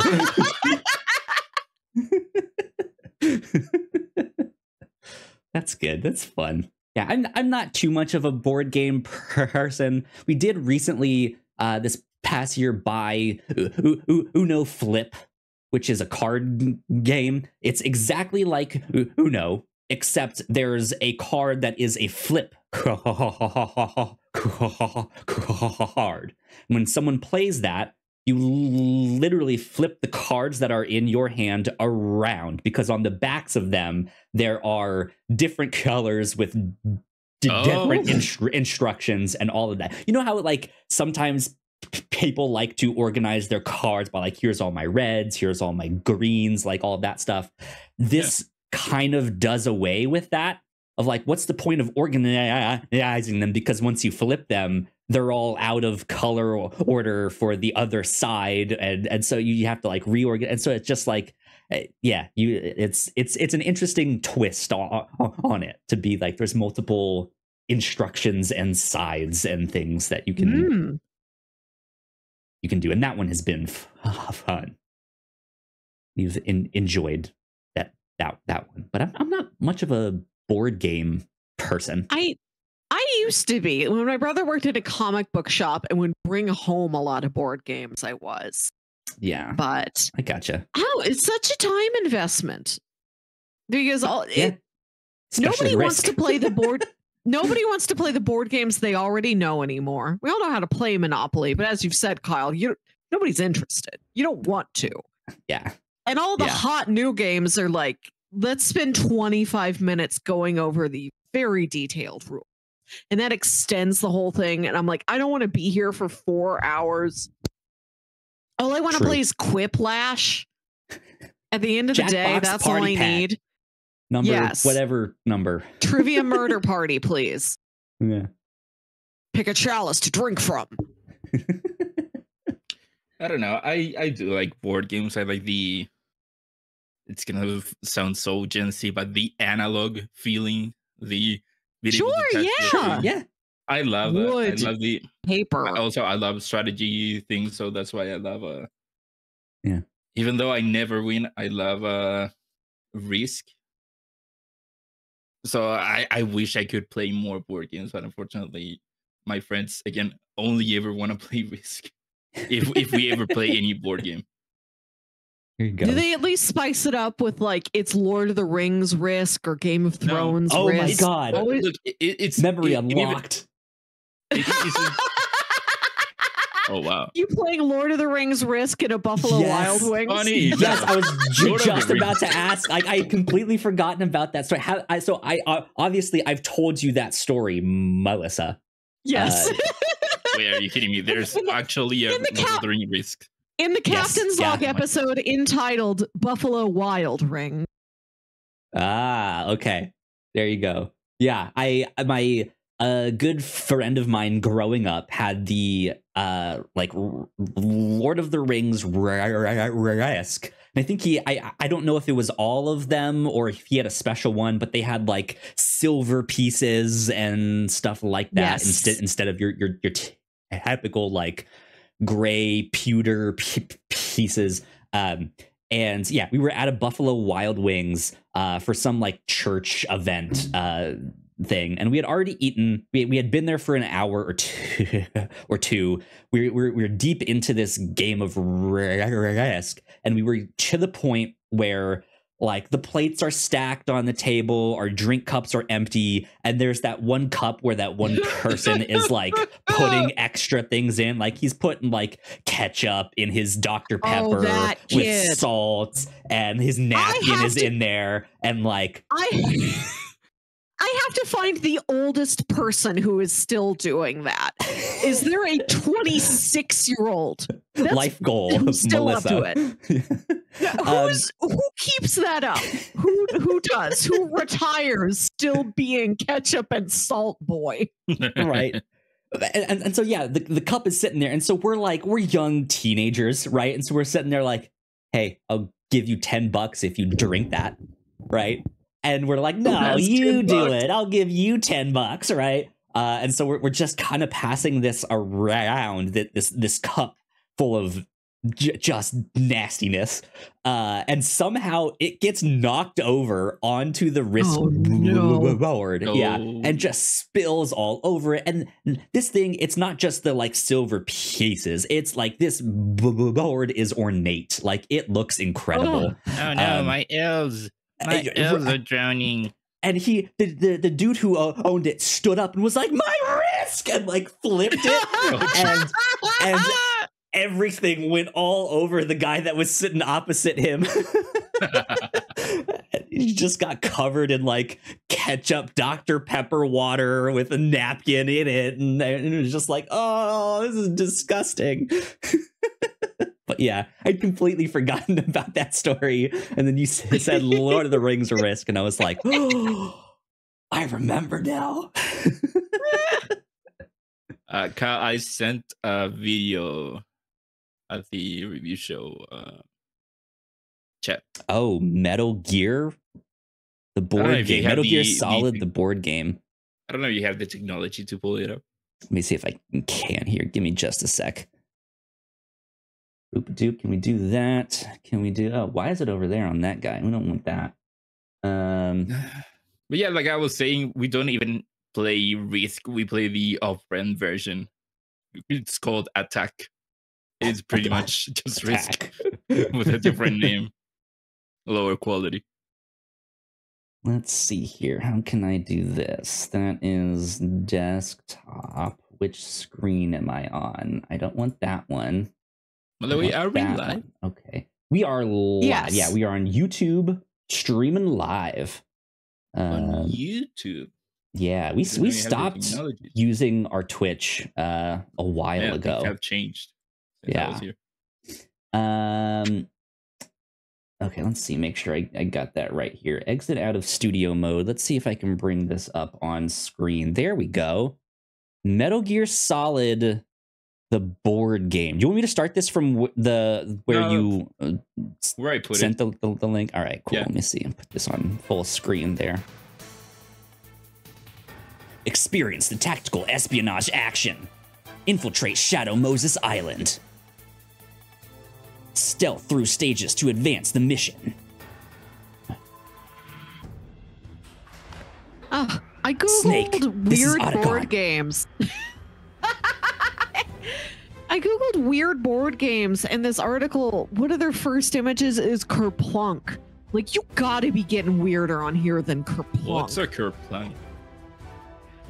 You've got a tube, and the tube's got a bunch of little skewers stuck through it. Yeah. And a bunch of marbles are on top, and you have to move the skewers around almost like a Jenga, with still allowing enough of a support structure that none of the marbles kerplunk through. Perhaps. Oh, for you, it's marbles. For us, it's always been monkeys. It is a tree with monkeys on the skewers. And we have that. Yeah. Is it not the same? It seems like it's the same. Ours just doesn't have a specific theme to it. I don't think I've ever seen one. I'd love a day of just the nostalgic 90s board games. Like, let's really do a Mousetrap and a 1313 Dead End Drive a Guess Who, a classic Guess Who would be so good for the soul. But anyways, I've just been letting this thing play. What do you think about it? That's interesting. Pre-order now. It's weird to see them like show bits of the actual game, and it's like, here's him like sneaking under a camera, and then like what the equivalent is in the board game where like a camera is set in a direction, so like these 3 tiles are covered by the camera, but the camera will switch every so often. Interesting. So Melissa, for context, this is based on the video game franchise Metal Gear Solid. I know him. He's a snake. He's solid. Hideo Kojima is his dad. Yeah, but the thing is, this is a stealth game. You have to stealth around, and then you have boss fights that you have to play, that you have to fight. And they made it a board game. That's interesting. They made stealth board game. I enjoy that. Great job, guys. We've done it. Society has reached its peak. Stealth board games are here. Move over, shoot some ladders. Tell me it wouldn't be great fighting that Metal Gear at the end. Be interesting to play. I've always wanted us to do like a one-shot campaign of some tabletop role-playing RPG thing that we can play online, but I don't know how to DM. I don't know any DMs. And I know that it's also like a lot of work to prepare all of that stuff. Yeah. I think it'd be so much fun for us to like, our like end of the year retrospective is us just playing some campaign for 3 hours, right? And like, that's it. There you go. It's fun.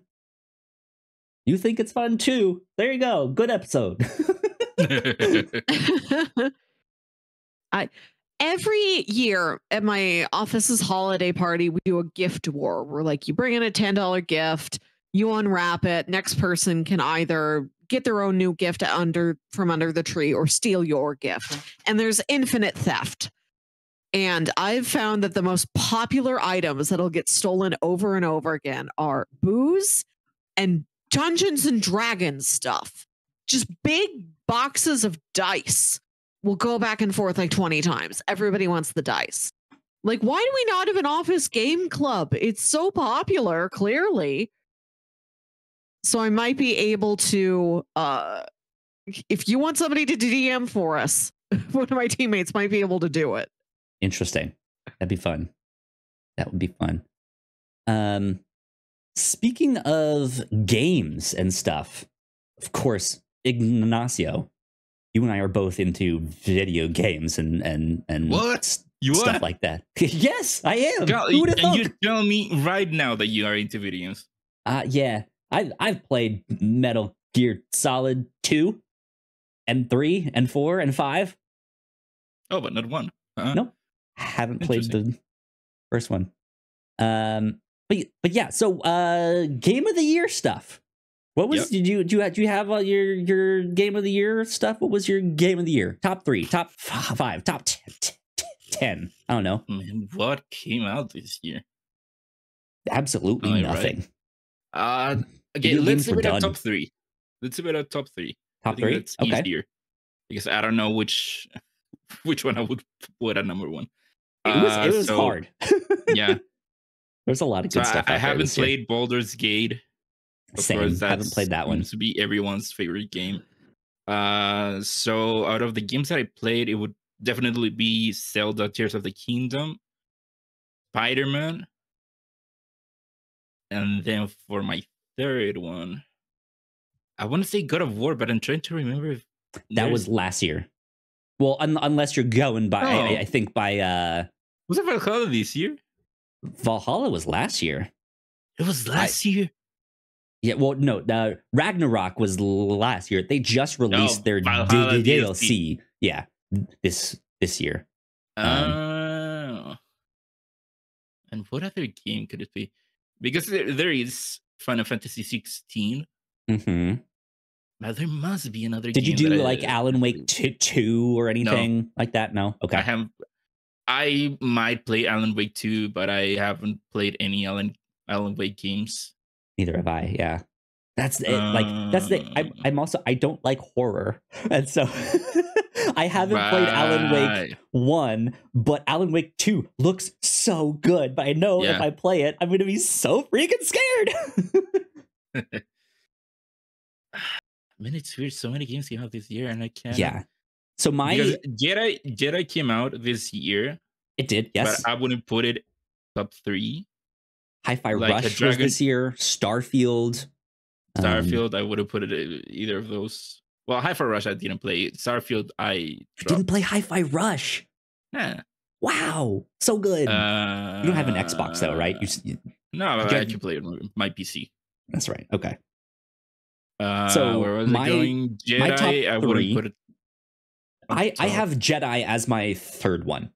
Really? Yeah, but that's also because I didn't play Baldur's Gate. I didn't play Alan Wake. Like, there's other stuff that I'm sure are better games out there, but I really liked that one. It just in terms of gameplay and me having a fun time.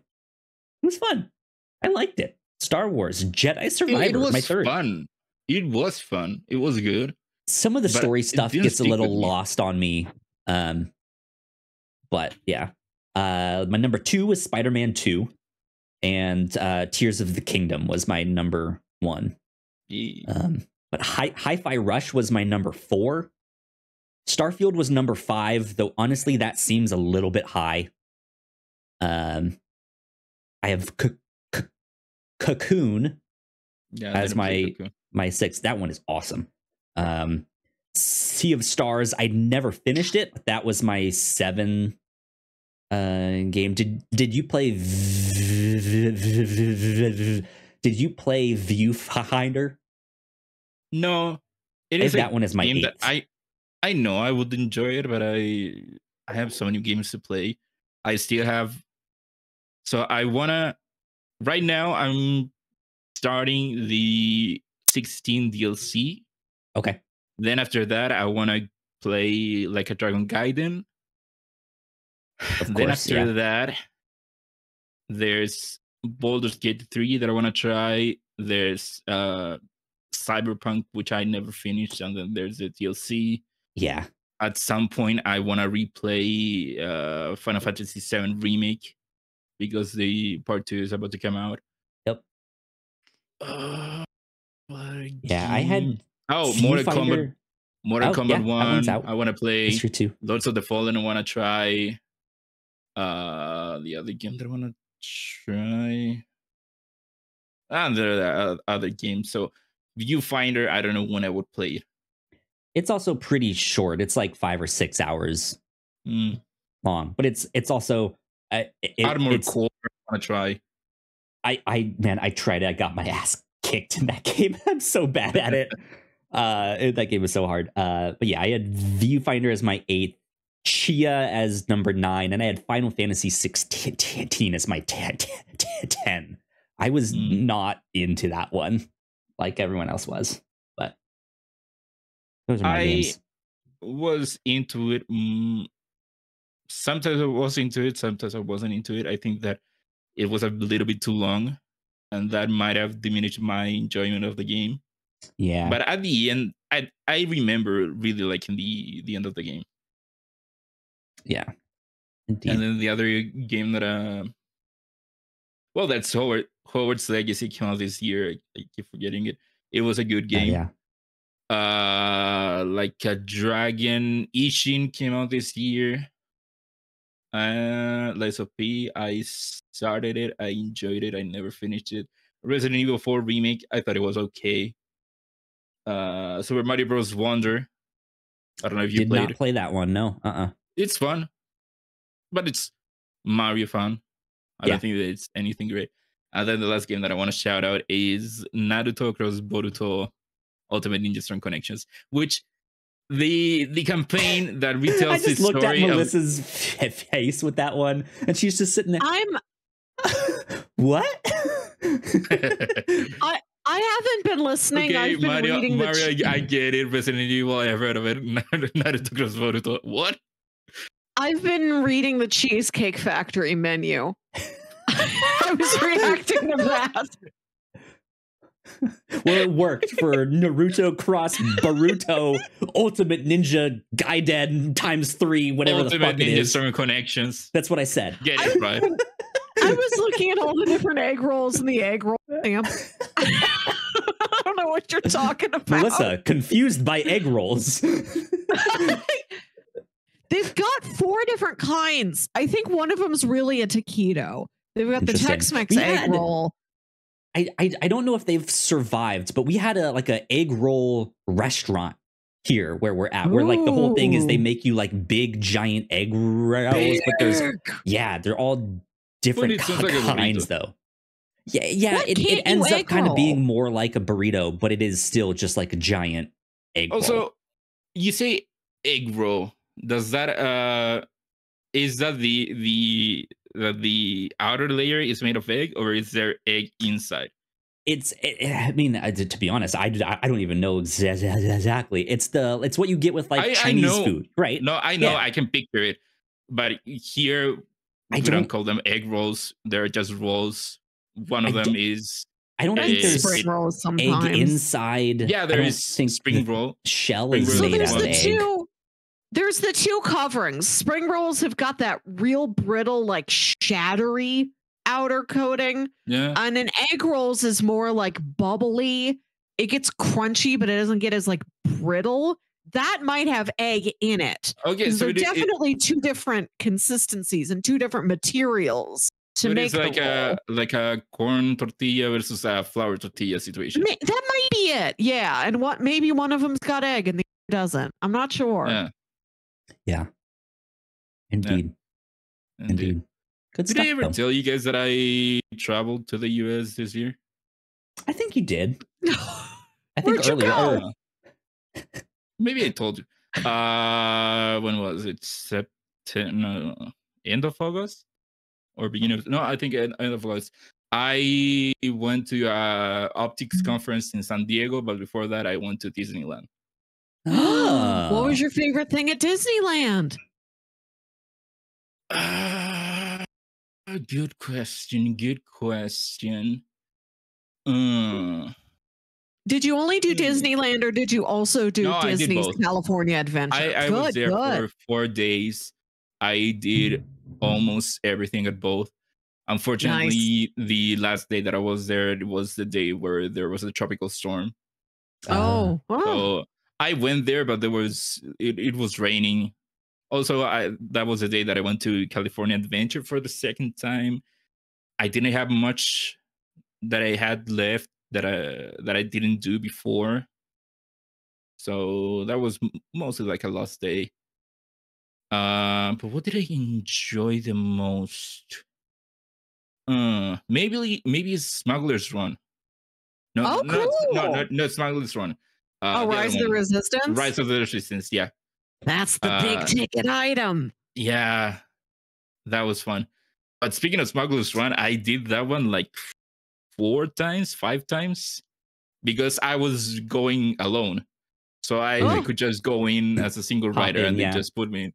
So nice. For that run in particular, I could just go in, I finished the thing, go back in, and they just let me in through almost immediately. But unfortunately, it also meant that I could never pilot the ship. I was always the technician, and then one time I was managing the guns. Okay. Gotcha. So yeah. What else? I also went to Universal, which I had gone to Universal before, 2 times I believe. But I went to the Super Mario World place. Oh, cool! That's fun. Yeah. It was very fun.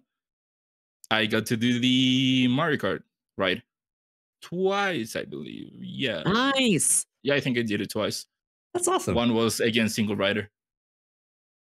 Cool. It's a lot of fun. Universal isn't that good. It isn't that interesting. I came in early in the morning just to get the early access to Nintendo World. I left at So I came in like at like 8. I must have left like by 5 in the afternoon. Okay. I do know that Universal Studios Hollywood is pretty limited because it's in such a small footprint. And they can't add to it very easily. I think Universal Studios Orlando does have a lot more to offer. If like the studio tour and the actual movie making things aren't what you're interested in. And I did everything there, and I still felt like it was very limited. And again, I had already done most of the rides I had already done before. One time that I went previously, I again did the studio tour. I again did every ride, but definitely Disneyland is way better. And Disney World is definitely better than Disneyland. There you go. It's got an Epcot. Disneyland can't say that. I love an Epcot. Yeah. Well, hey, cheers to the Whatnauts 8th anniversary. All of that stuff. I don't know if you guys have stuff. But yeah, clink. Cheers, everyone. Clink, clink. Clink, clink.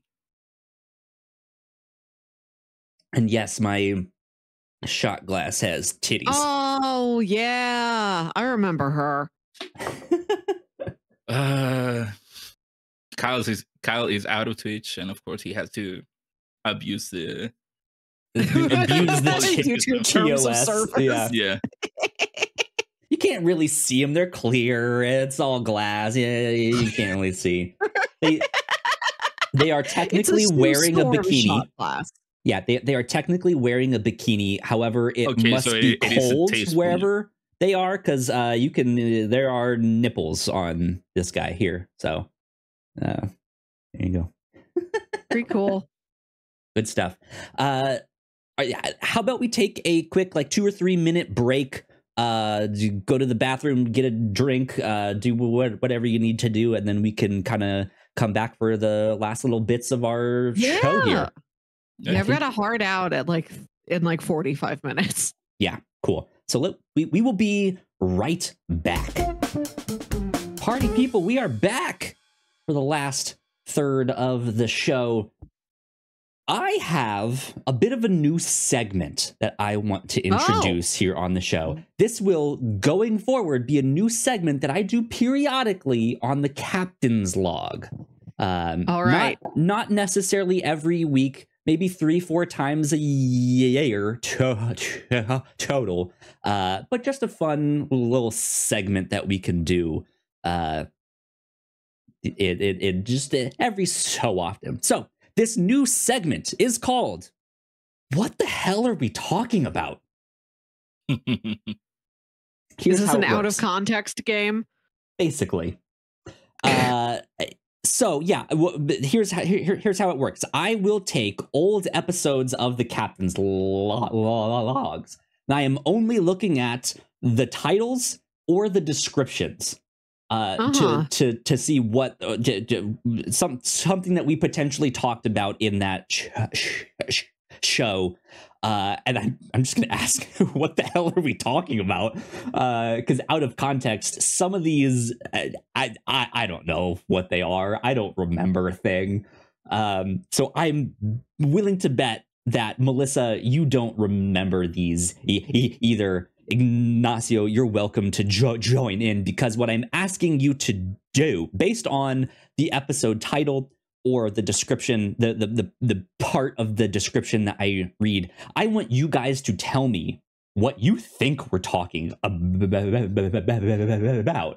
And that can be you making up shit, or if you actually remember and it's like, oh, yes, that thing, then you can try and say what the actual thing is. Here's the thing. I'm not gonna tell you what we were actually talking about. I don't think that's fair to have a game with no answer key. There's no wrong answer. Everything's made up and the points don't matter. So here's I have 3 examples here. First, the first example is episode 13, entitled Toot Boy. What the hell were we talking? What is Toot Boy? I have 2 possible answers. One, Kyle, might have told the story of him being as a kid farting all over the place. Okay. And that's how he became the tooth boy. Or the other one is that you guys talked about I don't know if you remember that Simpsons episode where there's a toy that's a tooth boy where it moves forward by tooting. Okay. So maybe we talked about a toy like that. Maybe it's a trumpet player. Okay, sure. Could be a trumpet player. Interesting. Yeah, I don't remember what this is or what this was referring to. So I love it. Example 2 from episode 30 of the Captain's Log, entitled "Too Late for Artemis Fowl." Our description reads, "How in the world does a cow or a steer become more successful than us? Life isn't fair." End quote. Is that the big cow? That big cow, that cow that was really big. I'm going to Google big cow. Yes, Knickers, the giant cow from Australia. I think you brought this. Like, have you seen this thing on Twitter? It's one cow that's very, very large. And you sent me the picture. And I'm like, Dustin was showing us this at the office. I thought this was a literal scientific photo submitted to one of his journals. I didn't know this was a meme. I thought this was a Dustin original. What did you type in for your Google search? I typed in big cow and I found Knickers, the big cow from Australia. How like is that twice the size of other cows. Nickers? BIG space COW. No, the cow's name. Knickers, like the little pants with a K for little pants. Images. I'm just trying to pull this up. Oh, wow. Holy moly. Let me bring this up on screen. This is Knickers. Knickers is 6'4" and 2,800 pounds. Being called Australia's largest cow. That is 6'4". So this is a cow that's almost as tall as Lee Pace. Good Lord. Lee Pace is 6'5". Interesting. I wonder if is he still alive? Let's see all. I don't know how long a cow lives. That was 2018. Big cow. Is there anything? Big animals. Oh, so I do see something from 2021, and it is still like world's biggest cow. Can we filter by date? Oh, related searches. Gigantic biggest cow in the world. Past year. Wyoming. Oh, let's see what the cowboystatedaily.com says. Oh, definitely. Wyoming ranchers say Knickers, the humongous Holstein, has nothing on cowboy state cattle. I'm trying to see if they have like a comparison. What? Here's a picture of what if the is the AT-ATs, the four-legged things from Star Wars, yes, but they're cows instead here. It's just the Battle of Hoth, but they've photoshopped cows on top of them. That's ridiculous. I don't think Wyoming was actually putting up a contender here. No, just a joke, Wyoming. Tell him next time you're there. I think he's still the reigning champ. I googled biggest animals, and it's just like whales in general and not specific animals that have names, which is what I wanted. Well, mystery solved. We now know what the the big successful cow is. Can that cow be more successful than us? Yes, it can. Unfortunately. He's got the beef, Rachel says in the chat. He's got the beef. He's got the beef. He's got the beef. Oh, beef! He's got the beef! You Yeah! guys are singing two different songs.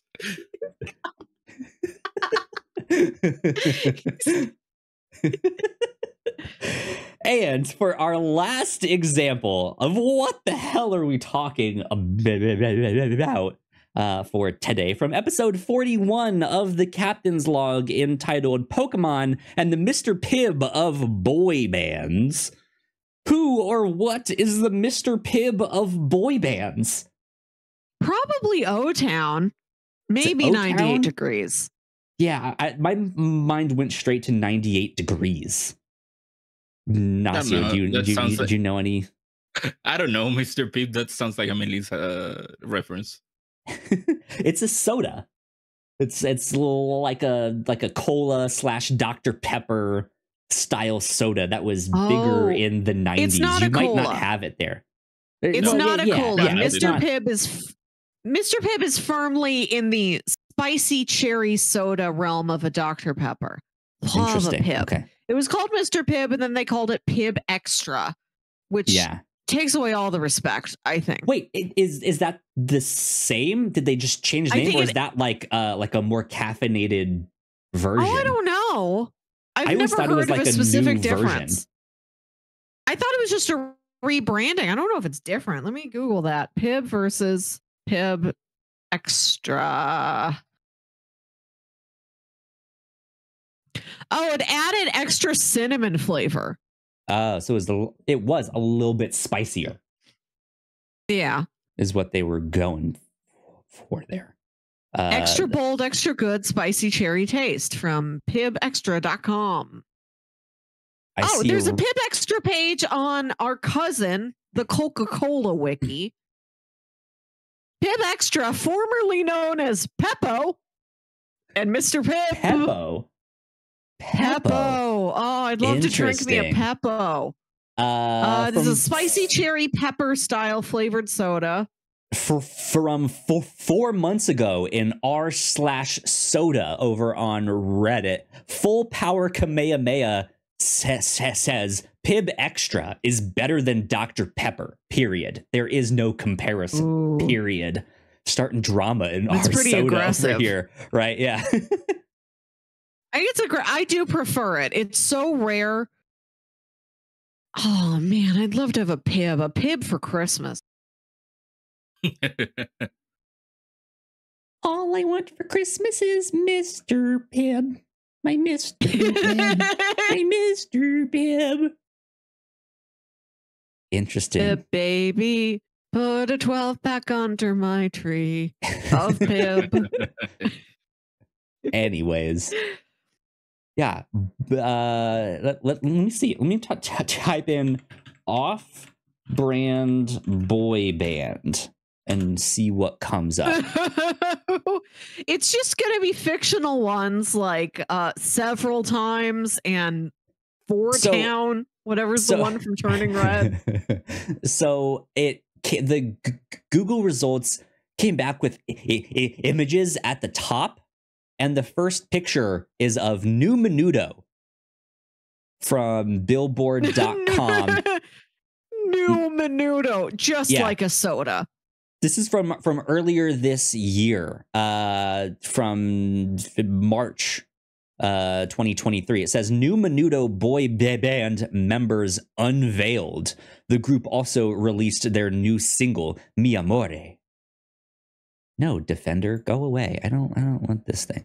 Nearly a year after Menudo Productions announced they were on the search for new members to form the next generation of Menudo, the band has officially unveiled 5 boys that will comprise the group. I don't know anything about these guys here. Let me bring this up so you all can see who New Menudo is. These guys look super young. This looks like a Disney Channel original movie, is what this looks like.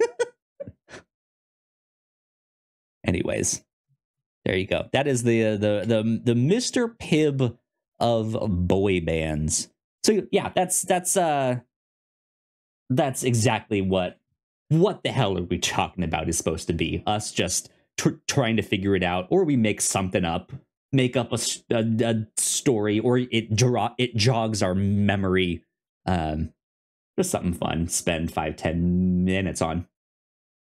So there we go. I have a question for everyone here. What are your most anticipated movies and or shows coming out in 2024? I would like to kick this to Ignacio, because I talk with Melissa all the time about what movies and shows we're looking forward to. I don't get to talk about that stuff as much with Ignacio. Is there anything that you know of on the calendar that you are looking forward to in 2024, movies or TV shows? That I know of. That's a thing. I do not know much about what's coming out next year. Is Deadpool 3 coming out next year, or did they move that to the 2025? Yes, that is coming out July 26th. 2024. Yes, correct. Oh yeah, so I guess Deadpool. I don't know what other Marvel movies are slated to come out next year. That's an interesting one, because next year there are really no MCU films besides arguably Deadpool. But there are several Sonys that has it's going to be a big Sony Marvel year, because we got Madam Web, we got Kraven T. Hunter, Kraven, and potentially Venom 3 at the end of next year. Oh man, top 3 movies next year, right? Exactly. So that's going to be interesting. TV shows. I don't know what TV show is coming out next year that I'm looking forward to. Are there any show? I don't know if there's any show that I'm looking forward to. Because the only that you're currently watching that is like, it's season 3 now, but season 4 will be out soon. Nothing that has an official release, because the only show that I can think of is Boruto, which finished this year. Naruto the new manga plus Boruto Ninja Storm Champion 3. No, it's called Boruto 2 Blue Vortex. Nailed it. The anime ended this year. The new manga came out a couple of months ago. Ignacio had someone who just stepped in his room for a second there. Had to handle some business. Yeah, they were talking to me. But yeah, that's the only show that I can think of. I'm guessing this. I don't know if it's coming out next year or 2025. Okay, I gotcha. Still, it's on the horizon. I will accept that. It is on the horizon. And then Dragon Ball has to come back at some point. Will it be next year? Will it be in 5 years, 10 years? Who knows? Who knows? Indeed. Okay. Good stuff. Melissa, what about you? What's on your most anticipated list for next year? Every time I see that one trailer for Argyle, I'm still trying to figure out who the real Agent Argyle is. My latest theory is that it's Catherine O'Hara. Your mom was the spy all along. Yeah. You thought she was just a regular mom, but no, she's spy mom. We'll see. That trailer for Challengers did look real hot. Challengers, the sexy tennis movie. Look it up. And of course, my boy M. Night Shyamalan has a new movie coming out next year, and his daughter's going to be making her feature directorial debut. Yeah, that's an interesting one for sure. I know for me, in terms of movies, like Dune Part 2 is something I'm interested in. 2 Dunes. Right. Drive Away Dolls, which is the Coen sibling one. I don't remember. Single Coen. I watched something else recently that was also a Coen brother. It was one of them, but not both of them. And I don't remember what it was now off the top of my head. Was it The Tragedy of Macbeth? Yes, it was. Thank you. How could you forget?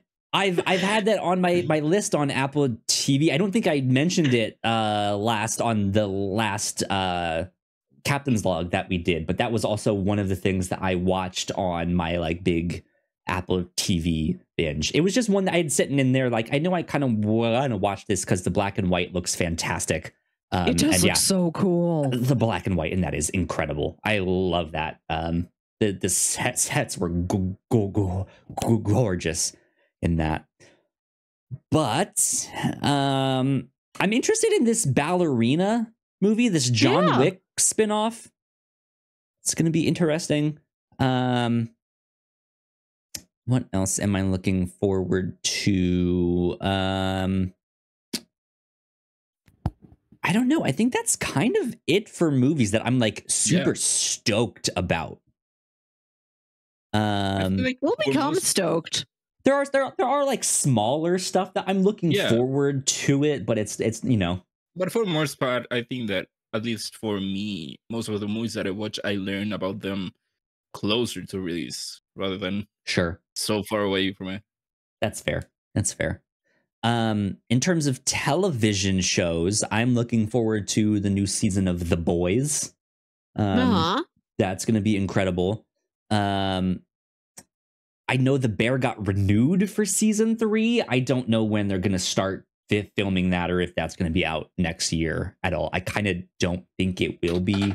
I kind of don't think like Yellow Jackets season 3 will be out next year. I think it's going to be early 2025, to be honest. I know in our retrospective last year, you asked the same question and we're like, when do we get another season of Severance? So I don't know. Maybe that's this year. I want more Severance. I just finished watching season 1 of Silo, and that is incredible. That show was awesome. That has like, if you liked The Expanse over on Amazon, it has like that part of this sci-fi stuff. If you, especially if you liked the Beltalowdas, all of them and their whole thing, but then it also has this like sci-fi mystery that Severance has of like what is really going on here. Silo is incredible. Highly recommend it. So hopefully we get a season 2 of that very soon. What if there was a Silo? Oh, there is. Don't you worry, your precious little head, Melissa. Something.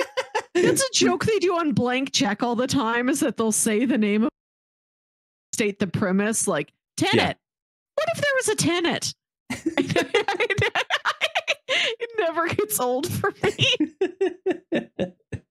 Yeah.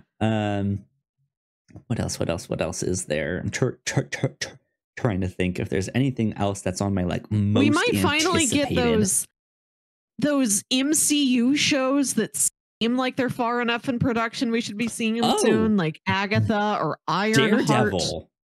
When is that finally coming out? Well, I know they were going to retool that. Yeah, I know they're Daredevil's getting a real retooling. Yeah. But hopefully by the end of next year they have that going. We might have Penguin by the end of the year. We might, the like Matt Reeves Batman tie-in could be interesting. I'm gonna Google biggest penguin. Go for it, Melissa. Ain't no one stopping you. It says Colin Farrell. Weird. I think that's kind of it for my like most anticipated stuff for next year. So Melissa laughing at biggest of an penguins. Ancient monster penguin have been discovered, and it would have been human-sized and weighed up to 176 pounds. Wow. It would have been 5 feet 3 inches. Now I need a movie of like some guy being like, why don't you pick on someone your own size, right? And then like he gets a tap on the shoulder and it's this penguin behind him being like, fight me, bitch. I'm seeing another infographic that's like, no, the penguin was 2 meters tall. It would have been taller than Michael Jordan. So I don't know how tall this ancient mystery penguin was. Air penguin.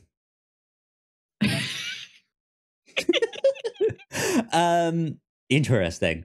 But I've actually seen penguins in real life. I've been to Australia, and we went to this thing where we got to see penguins like coming up on land and going into their little habitat thing. That was fun. I was about to say that leads me into my next question, but that would be entirely wrong. Penguins don't honest. lead me into there's no segue here. Do you guys, if any, do you have goals for next year for like the Whatnauts and stuff? I kind of ask this every year. I don't know if you do or if you guys think about this as much as I do, or like what you want to bring to the table. Ignacio, I know with you like handling your masters and stuff like that, and about to be done with that at the end of January, you may have some extra time on your hands. I know we've it's still kind of up in the air exactly how involved you'll be next year, but as you know, the invitation is always here. We'd love to have you on more of the review show, on the Captain's Log, all that stuff. You guys have goals for next year? Melissa, is there stuff that like I mentioned earlier on, like I've never seen, like I don't know much about the wuxia genre and like Crouching Tiger, Hidden Dragon style stuff. Like, is there stuff like that you want to bring to the review show? I put a lot of stuff on the Google sheet I sent you. This is what I want to do, is really, instead of having things in the back of my mind, write it down, have this list. Both of us can go look at the list. And maybe there's some movie I've always wanted to watch, and you're like, I've also always wanted to watch that thing. I could never work it into a pitch. Let's do it. Indeed. I think compared to you tend to be like, this brand new thing is really hype. Let's watch it. Not purely for like clicks, just numbers. For sometimes. Right. And I'm more like, what is this foundational thing I've never seen before? Sure. Like one of the shows I really want to watch next year is the 80s detective dramedy Moonlighting. I've never seen it before, but I've heard like it mentioned so many times in the discussion of the television landscape. And we've done like movie history lessons, where we're like, let's watch Persona. Let's go back and watch the original Godzilla, something like that. And there's not as many of those to do for television, but this is an opportunity to do it. Like TV history as it existed before, like The Sopranos came out. It's BS before Sopranos. It's that era of TV history. We're in the bullshit era of television. We're in the BTS era before Tony Soprano. Nothing to do with that K-pop band. Interesting. Yeah. I really kind of want to. I think we have lightning in a bottle with the Pilots Club. I really like that podcast. Yeah. I don't think it's reached its full potential. I'll be honest, with like a 20 to 30 minute show that focuses on pilot episodes of television, and us both being like, well, what did you like? What didn't you like? What worked, didn't work? Just the typical stuff that we do on the review show. I think that's fine. I also want to get into the like, what is the science behind a pilot episode? What goes into making it? And I would love to eventually do like some interviews on that, of like, what is it like writing a pilot?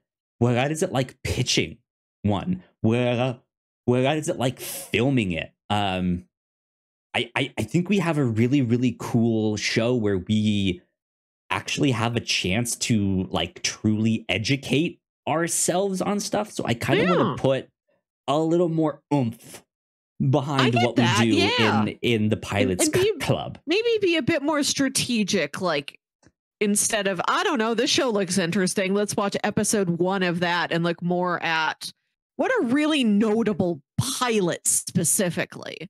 Yeah, I mean, yes. Like, I want that. I still want a good mix of stuff where it's like, hey, we haven't done an anime in a while. Let's do an anime pilot, right? But yes, exactly of that. Like, let's talk to the creator. Like, if we just did the pilot of a certain show, let's see if we can interview them and see if that can also lead to extra stuff, right? Who knows? But I think we really have something special with that show that we haven't capitalized on yet. I have the hiccups because of all I've had 2 beers and a shot. I'm very slightly buzzed. Very slightly. I have the hiccups. I think those cancel each other out and you can just say flat out buzzed. Maybe. I guess. I don't know. I'm going to see Wonka after this. And my original plan was, let's pregame. Let's have a real buzzy Wonka. And since then, I've learned the movie is sincerely very good. Let's get Willy for Wonka. Yeah.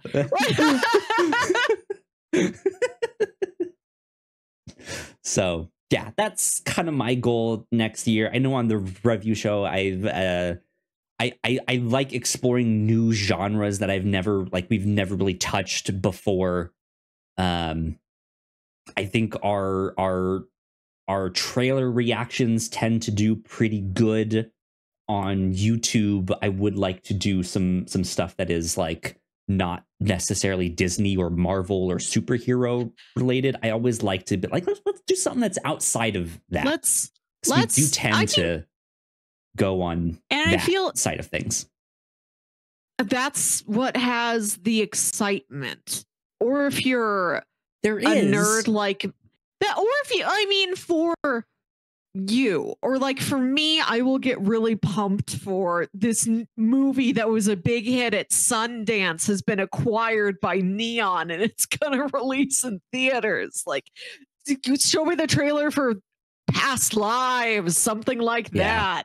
And I don't know how to take my enthusiasm for it and give it to you. It'll have to be. Well, that's part of the fun. It's like we are reacting to the trailer, even if it's something we've never heard of, or like you're excited about this thing, but I've never heard of it, or the other way around. I think there's interesting stuff that can come out of just like we don't know what this is, or I don't know what this is, or you don't know what this is. And we'll see what we think. I might be super hype, and Melissa might be like, Kyle, you're an idiot. Why do you like this stuff? No, you're weird. Why am I here? I quit. The only thing that ever bugs me is when I have to have emotions on a schedule. I don't have to have emotions on a schedule. No, but it's like like if when 3:34, Melissa, time for excitement. When it's like when you bring me a show and you're like, everybody loves this, I've heard such great things about it, let's do it. And when I don't have the freedom to like approach it at my own time or watch it on my own speed or like dive into it on my own level, sometimes I feel a little itchy when it's like I am obligated to think an hour's worth of thoughts about this thing, and I just don't have the capacity for that right now. Understandable. Ignacio, I don't think we've ever really done trailer reactions for video games, but that's totally on the table. If you're ever like, hey, they just announced the next Metal Gear Solid without Kojima, let's do a trailer reaction to that. That'd be cool too. That's fun. That'd be cool. I think that noteworthy game trailers don't come out very often. I think that for movies, we get them at like E3 or the Game Awards. Yeah, or you have your GTA 6 trailer coming out. Or like you said, if they announced a new Metal Gear, those are events rather than for movies. I think that it is more. I think that games come out more frequently, or there are more coming out on a frequent basis. They just and have that's different why. systems. Yeah. But yes, that is on the table Sure. in case we want to do stuff like that. Sure. Yeah. Melissa, I know you need to go very shortly here. So we can kind of wrap things up a bit here. Let me see if I can at least get let's end the podcast on a few stats. I always like to have a few interesting stats for the Whatnauts. I am pulling up our YouTube page so I can get into all of our stuff. So I am, according to YouTube, here's some so a lot of our videos, there's a few of them that have like skyrocketed, and they've been up there for a few years in a row of like, these are our most watched videos. But here's an interesting one. Are in the 5th spot of our most watched full-length podcasts. Number 5 is season 1 of Fringe. Yeah, with 4,251 views. Good. Which is interesting. Of course, our most watched video is on Paprika, and we got Triple R, RRR, Money Heist, and Valerian, and the City of 1,000 Planets is still up there in our top 4. Yeah, I will so say, strange. I don't have access to all the back end stats like you do. All I can do is go to our YouTube page and look at the view counts like any civilian can. I am surprised when our episode on The Mask will randomly have 400 people who watched it. Like, who's talking about The Mask right now besides us? Get to that in just a sec. So yeah, then like also like other weird things. Titan AE is still in our 6th spot of like most watched. It's like, what? Who? Titan AE? Are you okay? Sure. Paddington 1 and 2 is in 7th. Dimension 404. Hey, cool. Is still up there as one of our most watched. The Metropolis anime is still up there. Midnight Diner is still up there. Happy Valley has like 657 views. We are a incredibly small YouTube channel compared to a lot of things. So 600 views on something is wild for us. We're just like, whoa, we went viral. But that's not actually the case. Our Paper Girls episode 1 reaction is up there with 500 something views. Our trailer reaction for Venture Bros, Radiance is the Blood of the Baboon Heart, is up there with 519. Our trailer reaction for Drops of God, up there with 510. This is kind of why I like to do those like random niche things that are not Marvel and DC, because like we mentioned it on that trailer reaction. We're like, I don't think many other people are doing trailer reactions on this thing. And here you go. One of our most viewed things. We got our Paper Girls episode 1 through 4 review, which I did by myself. 492 reviews. Fringe season 2, a review show with 483 views. Yeah, The Mask with 460 views. We did this like 2 weeks ago. 460 views. Who watched this? How did this get 460 views? Who is talking about The Mask in 2023 and into 2024 besides us? Maybe there's a real intense like Mask RPG community and we just don't know them. Maybe if we go to AO3 and type in The Mask, there's thousands of fanfics. We don't know. Yeah. We've tapped into a secret subculture we weren't aware of here. I think we've also stumbled upon some weird, interesting thing that happened with our view count and YouTube, and I'm not sure if there were bot views doing this stuff, because after the mask, we then have Strangers in Paradise with 418, and Tech on Kincrete, which is now a private video. This is from our old The Whatnauts podcast. You can only get that on our website.